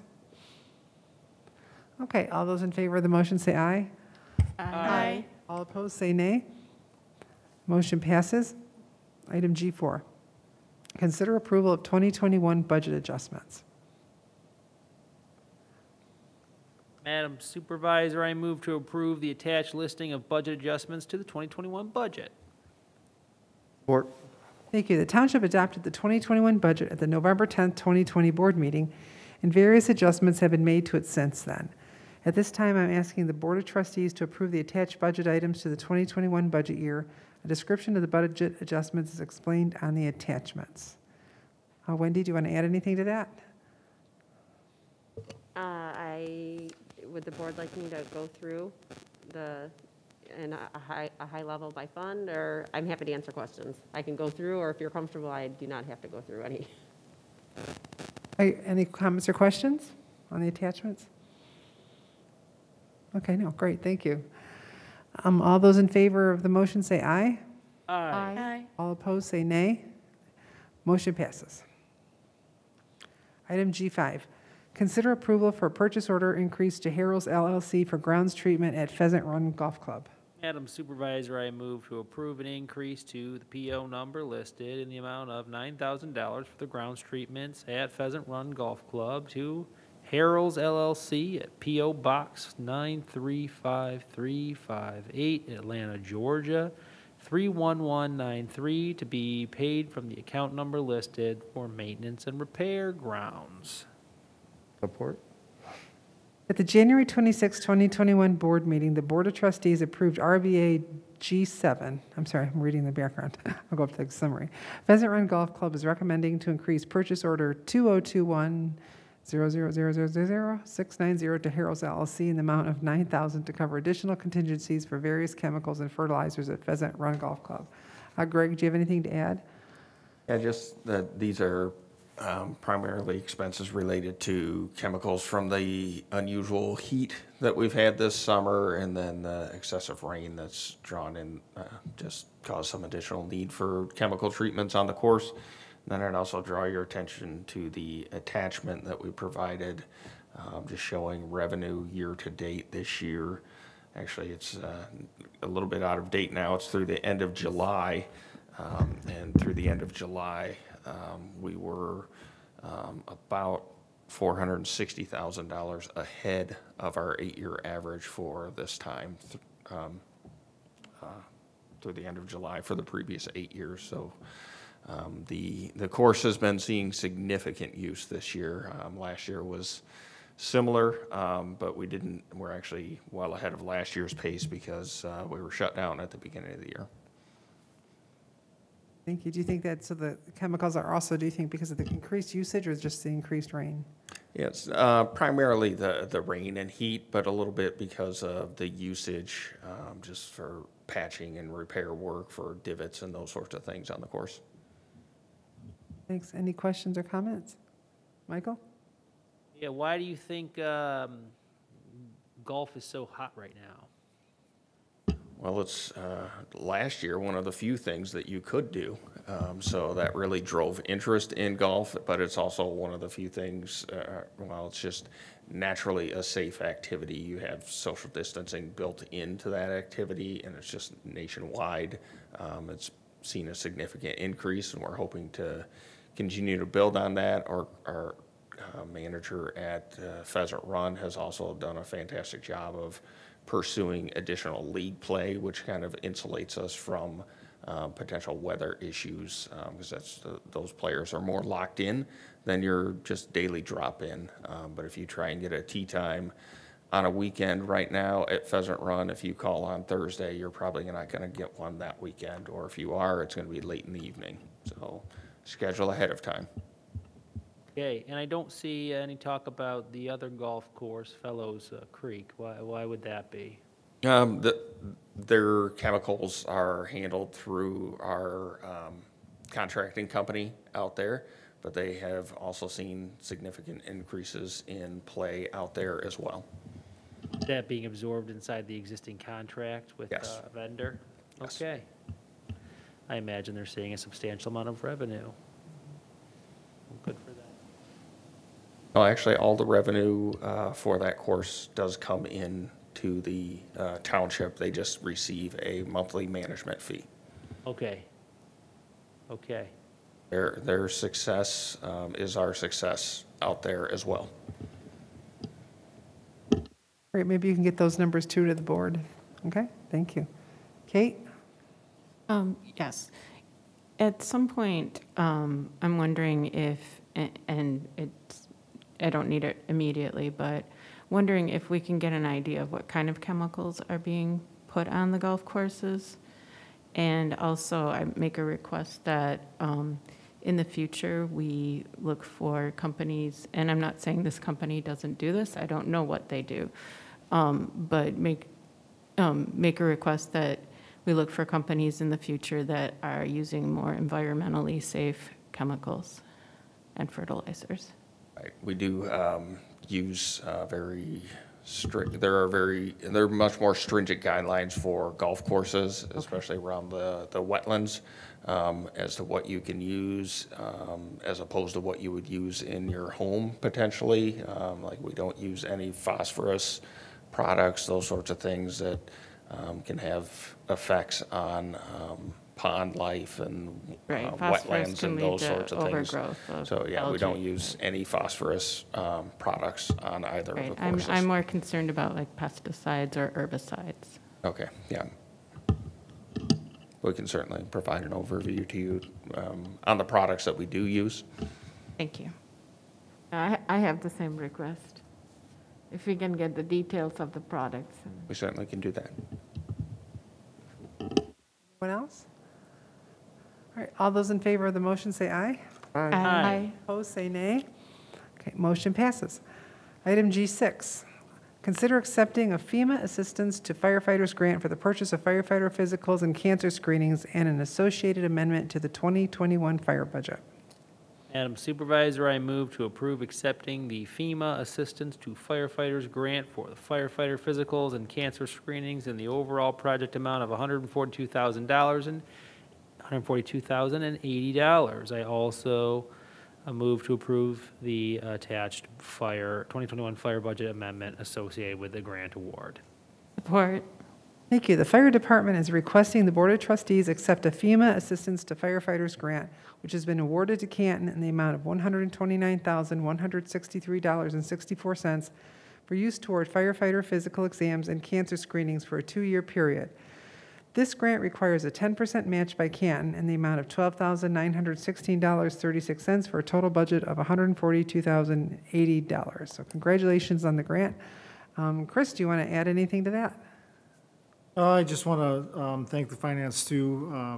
Mike Shepard works with me on these grants an awful lot, so we're very pleased to get this grant. We've been looking forward to getting these physicals going for the firefighters for many years, and through negotiation with the union, as well as the township here with HR, it's finally coming to fruition, and I think that it's a wonderful thing to provide for the firefighters. So we're looking forward to getting this going, and just fortunate enough to get a couple years paid for to get us started. Any questions or comments? Great. All those in favor of the motion say aye. Aye. All opposed say nay. All right. Motion passes. Item G7, consider approving the purchase of cabinets and furniture for the training room at Fire Station 1. Madam Supervisor, I move to approve the purchase of cabinets and furniture from Kentwood Office Furniture, the township's current contracted furniture vendor, in the amount of $12,144.06, utilizing funds budgeted in the 2021 Fire Capital Outlay Building and Improvements account. Support. Thank you. The fire department is requesting to purchase new cabinets and furniture for the training room at Fire Station 1. The department received a quote in the amount of $12,144.06 from Kentwood Office Furniture, the township's current contracted furniture vendor. Chief Stockline, would you like to add anything? I think the RBA says everything, but this is all original stuff from 20 years ago when the station was built, and it's our only training room. So we're updating that and had it planned and budgeted, this in the next item as well. Thanks. All of those in favor of the motion? Oh, I'm sorry. If I may. Yes. When was the last time we did an RFP for our approved vendor? When, do you remember when Kentwood was brought on as the approved vendor? Anybody? I can tell you that they've had this, I believe this is the third year and final year of that. Okay, so we'll be probably putting out an RFP for that to try to get a fresh number and see who's out there. I would imagine so. Yeah, we actually thought when we looked at this originally that was expired, but when we went back and looked at that, we found that it was still valid for, I believe, the rest of this year. Perfect. Any other questions or comments? Okay, all those in favor say aye. Aye. All opposed say nay. Motion passes. Item G8, consider approving the purchase of audiovisual training equipment for Fire Station 1. Madam Supervisor, I move to approve the purchase of audio-visual training equipment from Metro Detroit Integrated Systems in the amount of $15,681.05, utilizing funds budgeted in the 2021 Fire Capital Outlay Computers and Equipment account. Support. Thank you. The fire department is requesting to purchase new video and audio training systems for the training room at Fire Station 1 in the amount of $15,681.05 from Metro Detroit Integrated Systems. The township's finance department solicited bids for this project in July and received no bids. Chief Stockline, you want to add anything, or Wendy? Nope. Okay. Any questions or comments? All those in favor of the motion say aye. Aye. Aye. Opposed? Nay. Motion passes. Item G9, consider approving a request for participation in Faro Technologies Certified Training Course. Madam Supervisor, I move to approve the request for 2 officers to participate in the Faro Technologies Certified Training Course in the amount of $17,336, utilizing the buy one, get one free offer from the 2021 police training account. Support. Thank you. The police department is requesting to send 2 officers to participate in a Faro Technologies 5-day Train the Trainer program. The cost for one participant is $17,336, and Faro is currently offering a buy one, get one free offer. The 2 officers attending would then be certified to train additional department officers upon completion of the course. Chief Chad, do you have anything on this to add? Certainly. The Faro Technologies came to our organization, I believe, about 2 years ago. It is a 3D scanner. Essentially, we use it for accident reconstruction and crime mapping at scenes of crimes. We're one of the few agencies that have so many reconstructionists in the southeast Michigan. With this program, we'll be able to, it'll be a force multiplier, because when you first look at the price of the training, it's quite considerable. That's what I see when I first look at it, but we'll be able to train many officers and succession planning, because we're going to see one of the most talented accident reconstructionists retired in the last 2 years, and you're going to see that coming in the future. As we can train those coming behind, we'll be ahead of the game. Thank you. Any comments or questions? Kate? Sorry. I'm just wondering, where does the training take place? I have to take a look at that. I believe it may be in Texas. Okay. Thank you. Any other questions or comments? Okay, go ahead. I'm just excited that we got the BOGO discount. Exciting. Questions or comments? Okay, great. All those in favor of the motion say aye. Aye. Opposed say nay. Motion passes. Item G10, consider sale of Canton property and authorize Supervisor Graham Hudak to sign all documents necessary to close on the sale. Have Supervisor, I move that Canton accept the letter of intent from Maria Harsh, and authorize the supervisor to sign the formal purchase agreement and any other documents necessary to complete the sale of the parcel located at the southwest corner of Michigan Avenue and Beck Road. Support. Thank you. On July 30th, 2021, Canton's Economic Development Manager received a letter of intent from Maria Harsh, attorney for Corey and Michelle Weaver, offering $6,689.77 for approximately 4.21 acres on the southwest corner of Michigan and Beck Roads, as property number listed. The property was purchased by Canton Township from Wayne County in 2008 to obtain right-of-way should Beck Road be paved. The purchase price was $6,689.77. By law, Canton Township is not allowed to profit from sale of land purchased from tax foreclosure. Corey and Michelle Weaver are the owners of Zippy Auto Wash, which has 3 other locations in Pittsfield Township, Scio Township, and the city of Saline. The Weavers are currently under contract to purchase adjacent property at 47725 Michigan Avenue. It is their desire to acquire both properties simultaneously for the construction and operation of a Zippy Auto Wash on the northern portion of the parcels. The letter of intent has been reviewed by Canton's legal manager, and should the board approve the letter of intent, a formal purchase agreement will be drafted then signed by Supervisor Graham Hudak. Any comments or questions? Yep, Michael. I have a question, and I apologize if I'm looking at the background you just read. We'd initially purchased that property, I believe, if at some point in time Beck Road were going to be paved, exiting the south end of the township and going into Van Buren Township. Do you know, are we keeping an easement, or are we keeping a portion of that property for the same purpose if at some point in time that road is going to be paved? And looking at the road and kind of and knowing what's there, I don't expect it will be paved anytime soon. But that's my I guess my only real concern with this. Patrick, you worked with Kristen on this. With the easement, I'm not sure if that includes the dedication of the easement or if that easement already exists. I can check with Kristen in the morning. So we don't have, okay, so we don't know. No, we don't know. Well, hang on, the property was, okay. This is the one with the building on it right now, that dangerous building that has to be torn down. Right.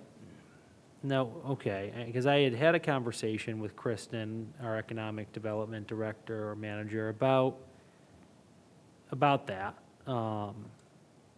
keeping, and I can just go quiet and read and just double check the letter of intent to see if it's in there, if somebody else wants to talk. My apologies. Also add that into the motion.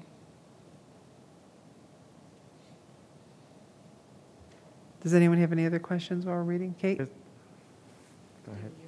Go ahead.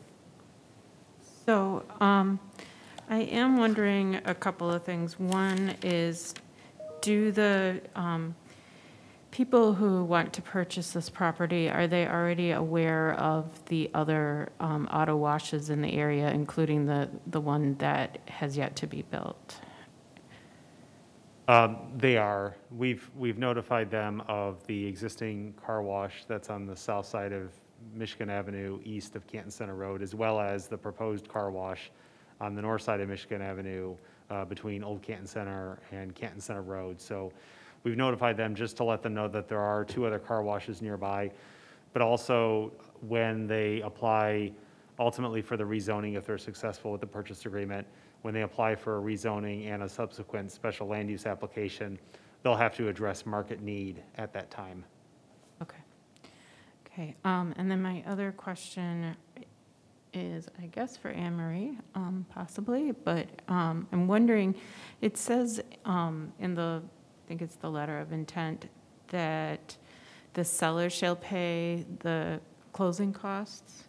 And I'm wondering if we have an idea of how much those will be. I don't know what those costs are. No, I don't know what they agreed to pay. I guess it would depend on, it's not in the letter of intent at this point, but they will pay the closing costs of the purchase of that land plus. It says that we will pay it. Yeah. Not them. Purchase price, $2,000. I don't know the total cost, no, I do not. It's not in this one. So I know we can't profit from this, but I'm Right. concerned that we're going to lose money on it if we have to pay a lot of closing costs.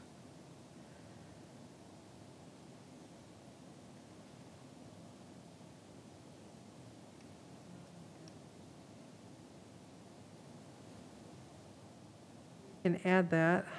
I have to find out from, it's not an estimate, correct? But we can also add in the motion about the easement if you want, Michael. Yeah, I mean, I guess you're right, there's two ways to go about doing that. One would be to table this motion and try to get an answer for that, and then address this at a later date. I don't know, if they're in a hurry, we could approve it and modify the conditions. Right. And then just hope that they're comfortable with that. Because if they're not, then,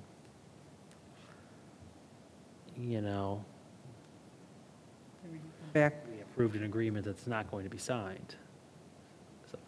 So we can don't table know it. what you would like to do. I think, Let's table it then. you want to do that?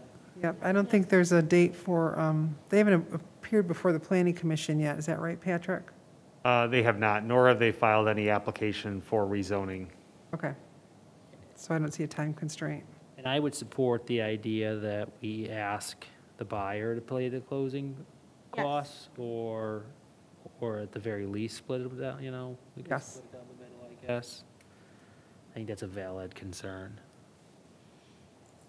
Okay, so we will table this. Can I have a vote on ayes Madam for? Supervisor, I move to table the motion. Support. Okay, all those in favor say aye. Aye. Aye. Nays? Okay, we will table the motion. Item G11, consider approval for deputy supervisor employment contract.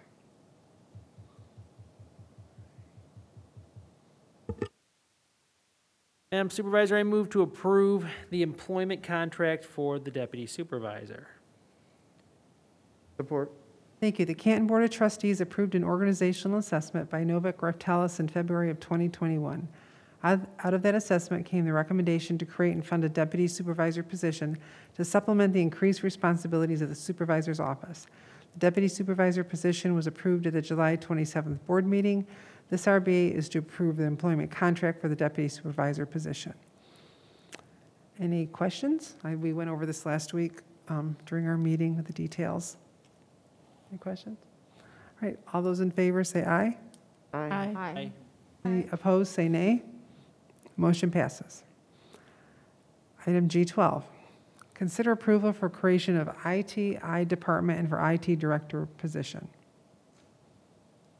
Oh no, this is not the latest one. Not me.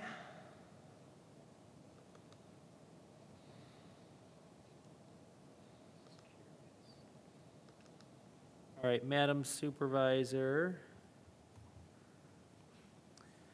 I move to approve the creation of a standalone ITI department upon the hiring of the ITI director. I move to approve the position of ITI director and authorize the starting salary within the estimated based upon the minimum and maximum of grade 13 of the 2021 non-union classified employee salary grade system in the merit policy, including all applicable payroll taxes and estimated for fringe benefits based upon family coverage. The range approved is estimated between $120,000 and $224,000. and I move to approve the attached budget amendment. Support. Thank you. Canton Township has been growing steadily over the last decade and is the 9th largest municipality in Michigan with 98,600 residents. The needs of the community have also continued to grow due to larger population, which lead to increased governmental services and governing functions and requirements to Canton residents. Due to the requirements to meet community needs and board goals, several positions were recommended to be created by an organizational assessment completed by Novak Raftelis in February of 2021. To meet the organization's evolving technology needs, the township is creating a standalone Information Technology and Innovation Department, ITI, led by an experienced ITI director. The increasing reliance of township departments, programs, and residents on integrated technology solutions requires a more coordinated and strategic approach. This is an approach common to many charter townships within Michigan, with Clinton, Macomb, and Waterford townships all having standalone information technology departments to meet their organization's technology needs. This RBA requests approval for a standalone ITI department and an ITI director position. The ITI director's salary and benefits are estimated based on the minimum and maximum of grade 13 of the 2021 non-union classified employee salary grade system in the merit policy, including all applicable payroll taxes and estimates for fringe benefits based upon family coverage. The range approved is estimated between 120 to 120,000 to 224,000. Any questions? This is part of also what we went over last week, the presentation. Tanya? I just have a comment that this is a great step in the right direction, because I was surprised when I came in that we didn't have a separate IT department while we are handling so much sensitive information for election documents, tax documents. There's always a cybersecurity threat. So I think it is the right step in the right direction, and especially making it just not IT, but the innovation department, where we are planning to work with different technologies, like we just talked about the broadband and things like that. So I think it would be a great benefit to the community. It'll help us make our website better and serve the community better. Thank you. Summer? Yeah, I want to agree with Trustee Ganguly. I think that this is a great thing for the township. I'm really excited that we will have this position, and hopefully the director of this position can help align the IT needs across the township organization to make sure that everything works well. Just a question for you. How soon are you planning to bring on someone in this position, and how will you be posting and hiring for this position? So the process requires that we go before the merit committee, which is scheduled for August 30th, next Monday. And we bring this to them, and we bring them a job description, and the merit board asks questions, and then they approve it, and then after that, it's posted. So it could be posted as early as next week. Yeah. Michael? Thank you, Madam Supervisor. I think, one, I had asked a couple of days ago that we change the position from information technology to information technology and innovation. And I would like to think that I'm brilliant. Obviously, that is an idea stolen from other communities who have called it information technology and innovation. The most geographically local would be the city of Livonia.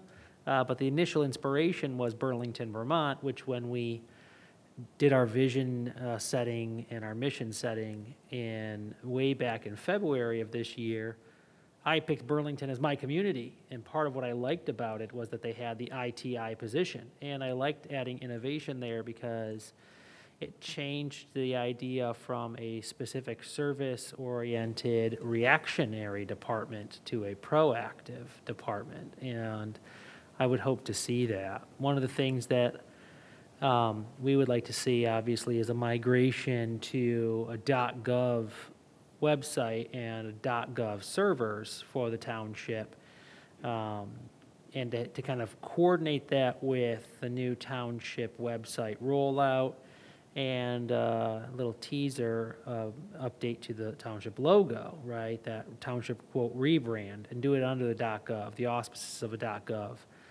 And the reason why it's important for election purposes and to do it before the next election is the .gov domain creates a significant amount of credibility that you don't get otherwise.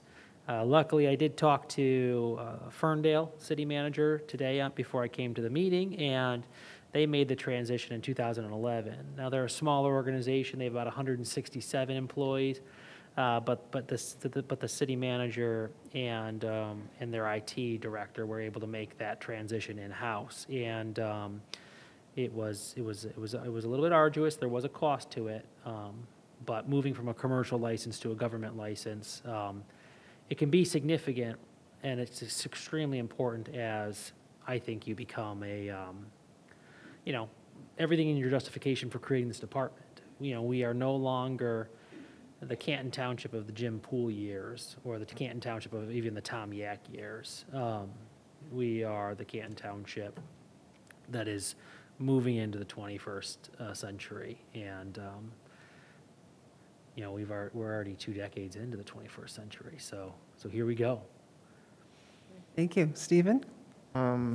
Yeah, I am all for this. I, as you know, in my day job, work with directors of IT, and they are very specialized in focusing on technology and for their organizations and the wave of the future, what things are coming down the pike and ensuring security and things like that. But I think we'd be remiss if we haven't thanked Director Trumbull for playing this role for the last decade, essentially.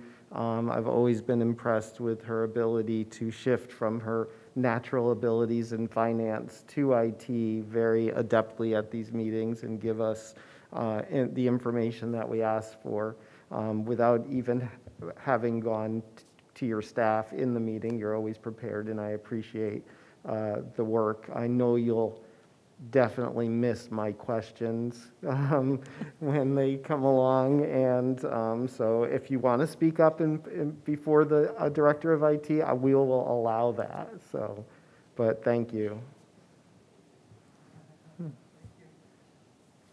Any other comments or questions? I have just a quick comment. At some point, we're going to have to talk about the physical layout of this room. No, they're going to move closer together. Gotcha. All those in favor of the motion say aye. Aye. Aye. Opposed, nay. Motion passes. Do you guys want some water? Okay. You want some? Here.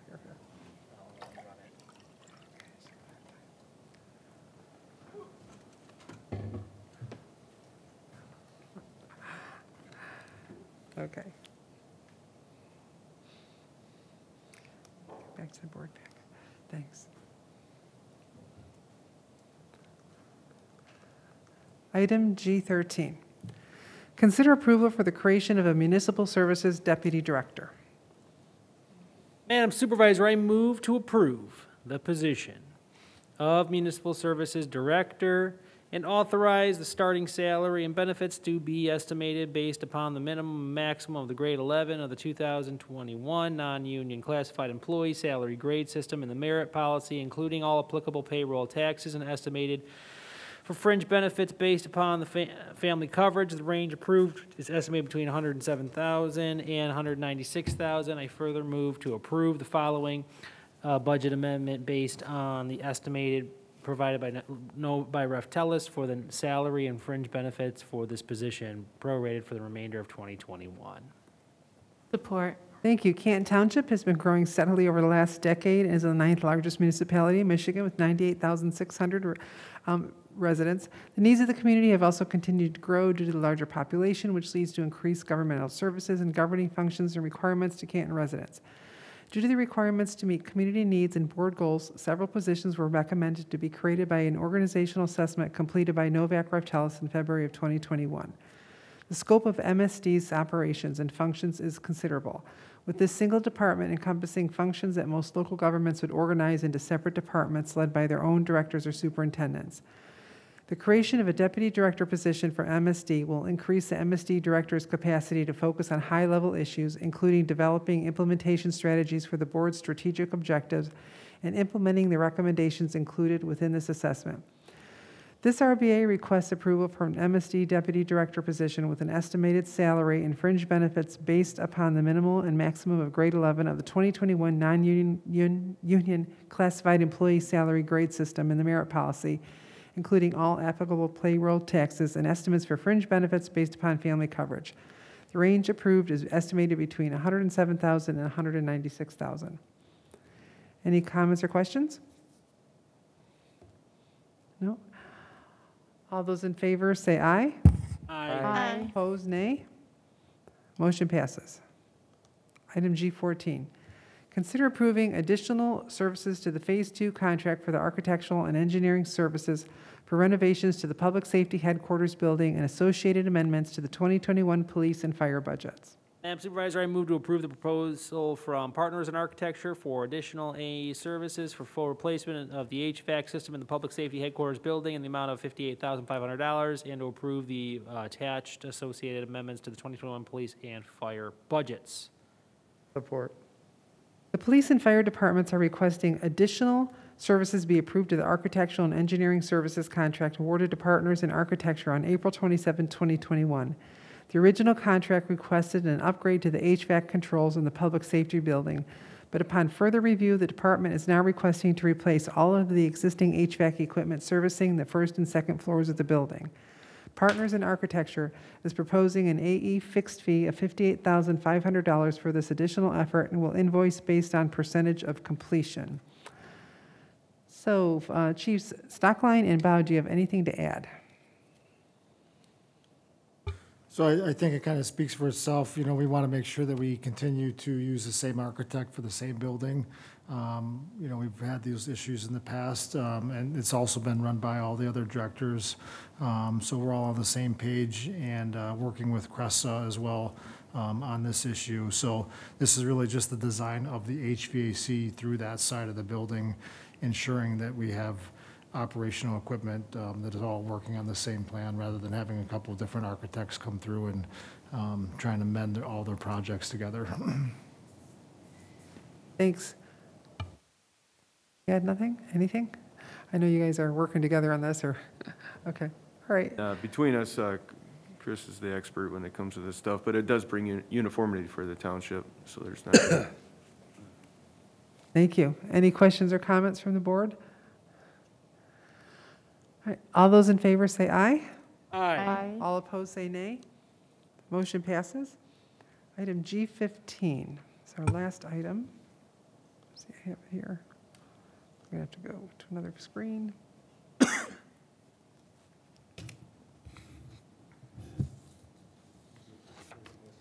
Yes, there we go. Okay. Oh, thank you. There it was. Consider waiving the formal bidding process and approve the installation of temporary fencing around the public safety generator and cell tower. Madam Supervisor, I move to approve waiving the formal bidding process and approve the installation of temporary fencing around the public safety generator and cell tower by A.M. Higley in the amount of $18,329.83. Support. Thanks. The police department is requesting to waive the bidding process and install 216 linear feet of 8-foot temporary fencing around the emergency generator and cell tower located behind the public safety headquarters. 3 informal quotes have been received by the township's facility services division, and the recommendation is to go with A.M. Higley in the amount of $18,329.83. Director Bob, do you have anything to add? I do. In November, this board approved a project approximately $50,000 to achieve the same goal. We're required by a standard in CALEA to have security around the tower and generator. Since then, that price point went up to over $70,000. I think John, since he's came on board, has found another solution for us, and that's come in at $18,000. So it's a modification of the original cost. We expect in the near future to bring a bigger project that not only protects the infrastructure of the township, which is our tower and generator, but also the employees, given some of the issues that have occurred here recently and some of the notes that we've worked with Homeland Security, some of the things that we need to do to improve our security around our police building. I don't know if John has a moment he can speak to, but he came tonight to explain some of the process that he went through to put this project together for us so quickly. Do you want to go to the podium, sir? Thank you.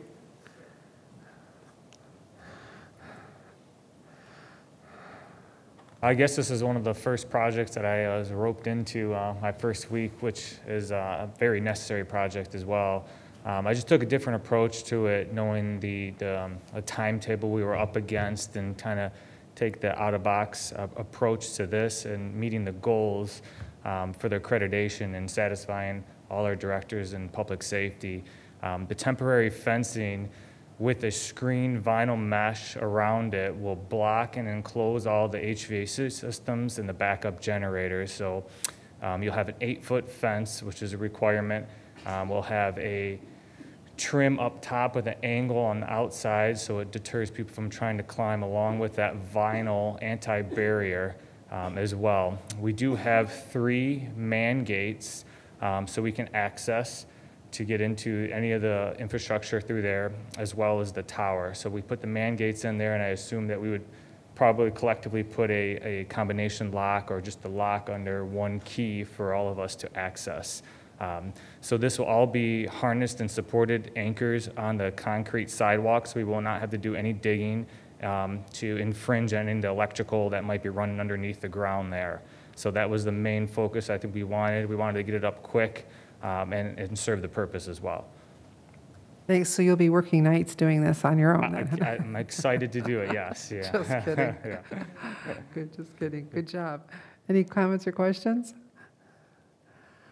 I have a brief question. I see that A.M. Higley wasn't the lowest bidder. Can someone explain to me why we chose to go with them over industrial fence? Yeah, I can start that off if you don't mind. Please. Yeah, the main focus was one, the vinyl scrim was provided by A.M. Higley, and industrial fence did not provide that. I guess the one that stands out the most is industrial fence was only a 6-foot high fence versus an 8-foot high by Higley as well.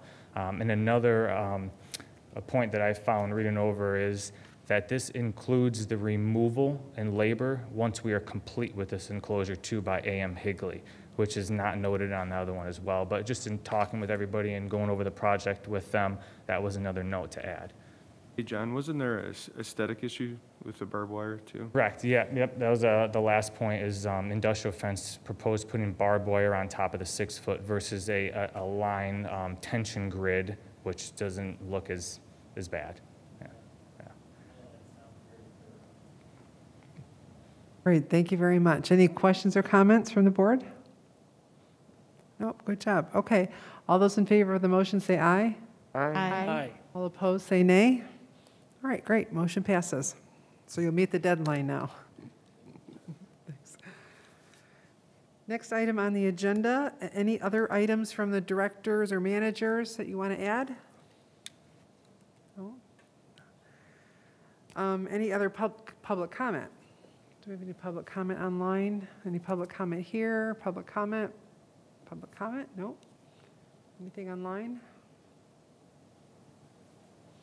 I see what appears to be predominantly township employees, a couple individuals who may be from the public, but nobody indicating that they would like to speak for public comment.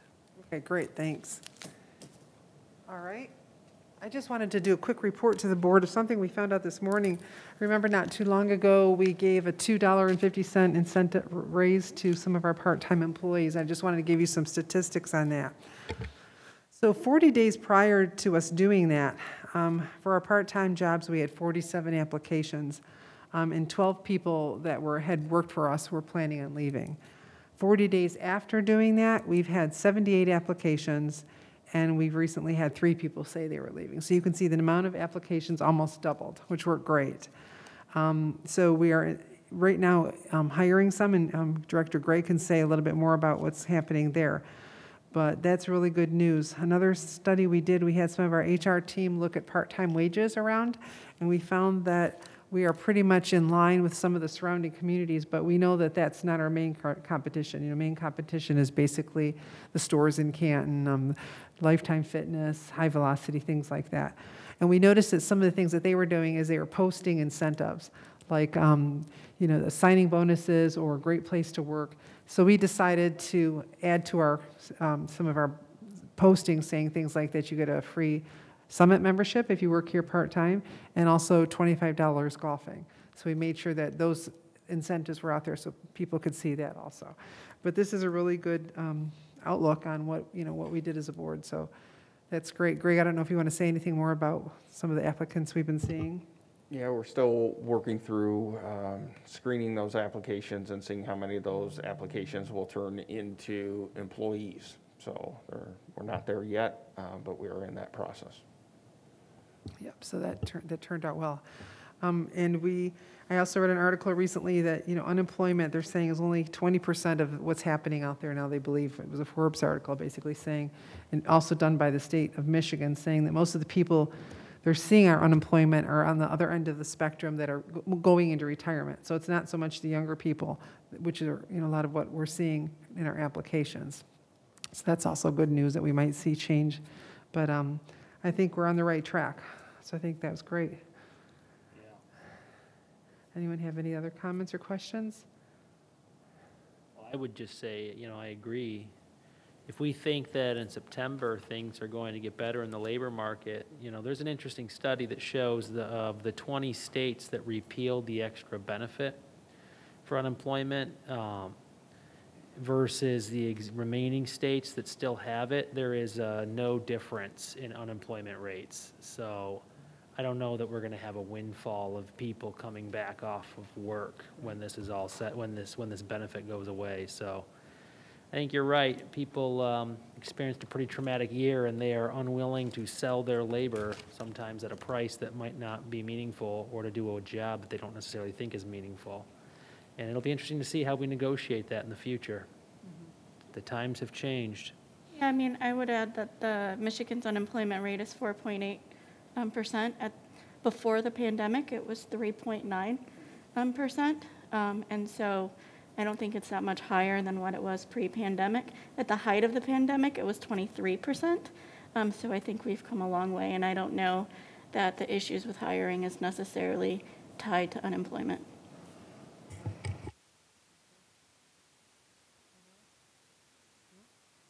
Okay, also we've been getting GFL still, if anyone has seen out there that we're looking at doing some adjustments. We're trying all kinds of different adjustments to see what works best for the residents. And Monday through Friday, they will be collecting trash and recyclables. And then on Saturdays, they will be able to take all the trucks and work on composting. So they're taking 4 extra trucks off of composting, and they're going to put it only for trash. And then we also have specialized recycling trucks. So we're going to see if that switch up helps some of our residents and get those collections up. We're always watching, and we're working with them every day. And of course, we get people calling still. So just to let you know, we're continually working with GFL, trying to do what's best out there. And that's this Saturday is the first day that we're going to have Saturday pickup? I believe so, yes. Exciting. And I'm part of it because my compost has been sitting out there for over a week also. So we all know what it's like out there.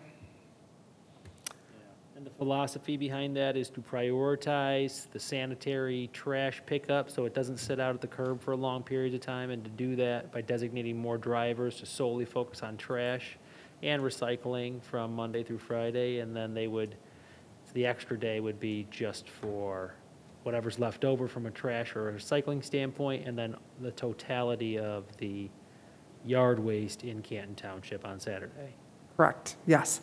And so Wisdom in that, I think. There is. And then also you can put your trash into a 32-gallon bucket too to stop the rodents. I left a bag out the other day and the animals got to it, so I learned my lesson. Get there.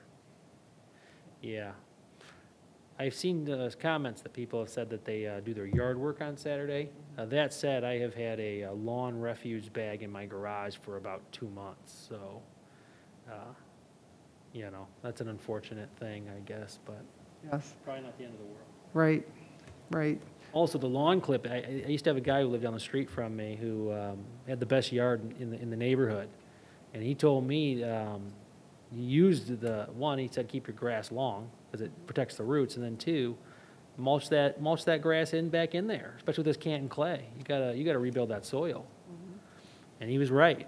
He had the best lawn in the neighborhood. Mm-hmm. My lawn is not nearly the best at all. My neighborhood, it's a competition. So Greg, do you want to talk about some of the leisure services items coming up this week? Actually, there's a Punjabi festival on Saturday. That's going to be at Heritage Park. And what else is happening? There's also, as you may know, a mini triathlon this Saturday in Heritage Park. My daughter is participating in that. Oh, so am I. I'll look for her. We have a guest of honor with the township supervisor competing in our triathlon this weekend, so that's exciting. No pictures. Oh, we'll be taking pictures. And then the biggest one is the picnic in the park coming up. I'm going to blank out on the date, the 24th, August 24th. September? Not Today, September 24th, yes. I'm going to double check that right now because it's the Friday. So yes, it is September 24th for the fireworks celebration and some concerts in Heritage Park. And last week, Trustee Borninski and I witnessed the fire winning the police in a wing eating contest. So sorry about that, but you did both raise money for charities. I was a little bit worried about some of the officers eating some chicken like they were. But luckily, the police and fire were there, right? All right, great. Anything else? Okay, can I have a motion to adjourn? Would it be appropriate to have the second round of public comment? Oh, yes. Yes, for that. Okay, beautiful. Then I move to adjourn. We can have a third round. Or All right. All those in favor say aye. Aye. Opposed, nay. Meeting adjourned.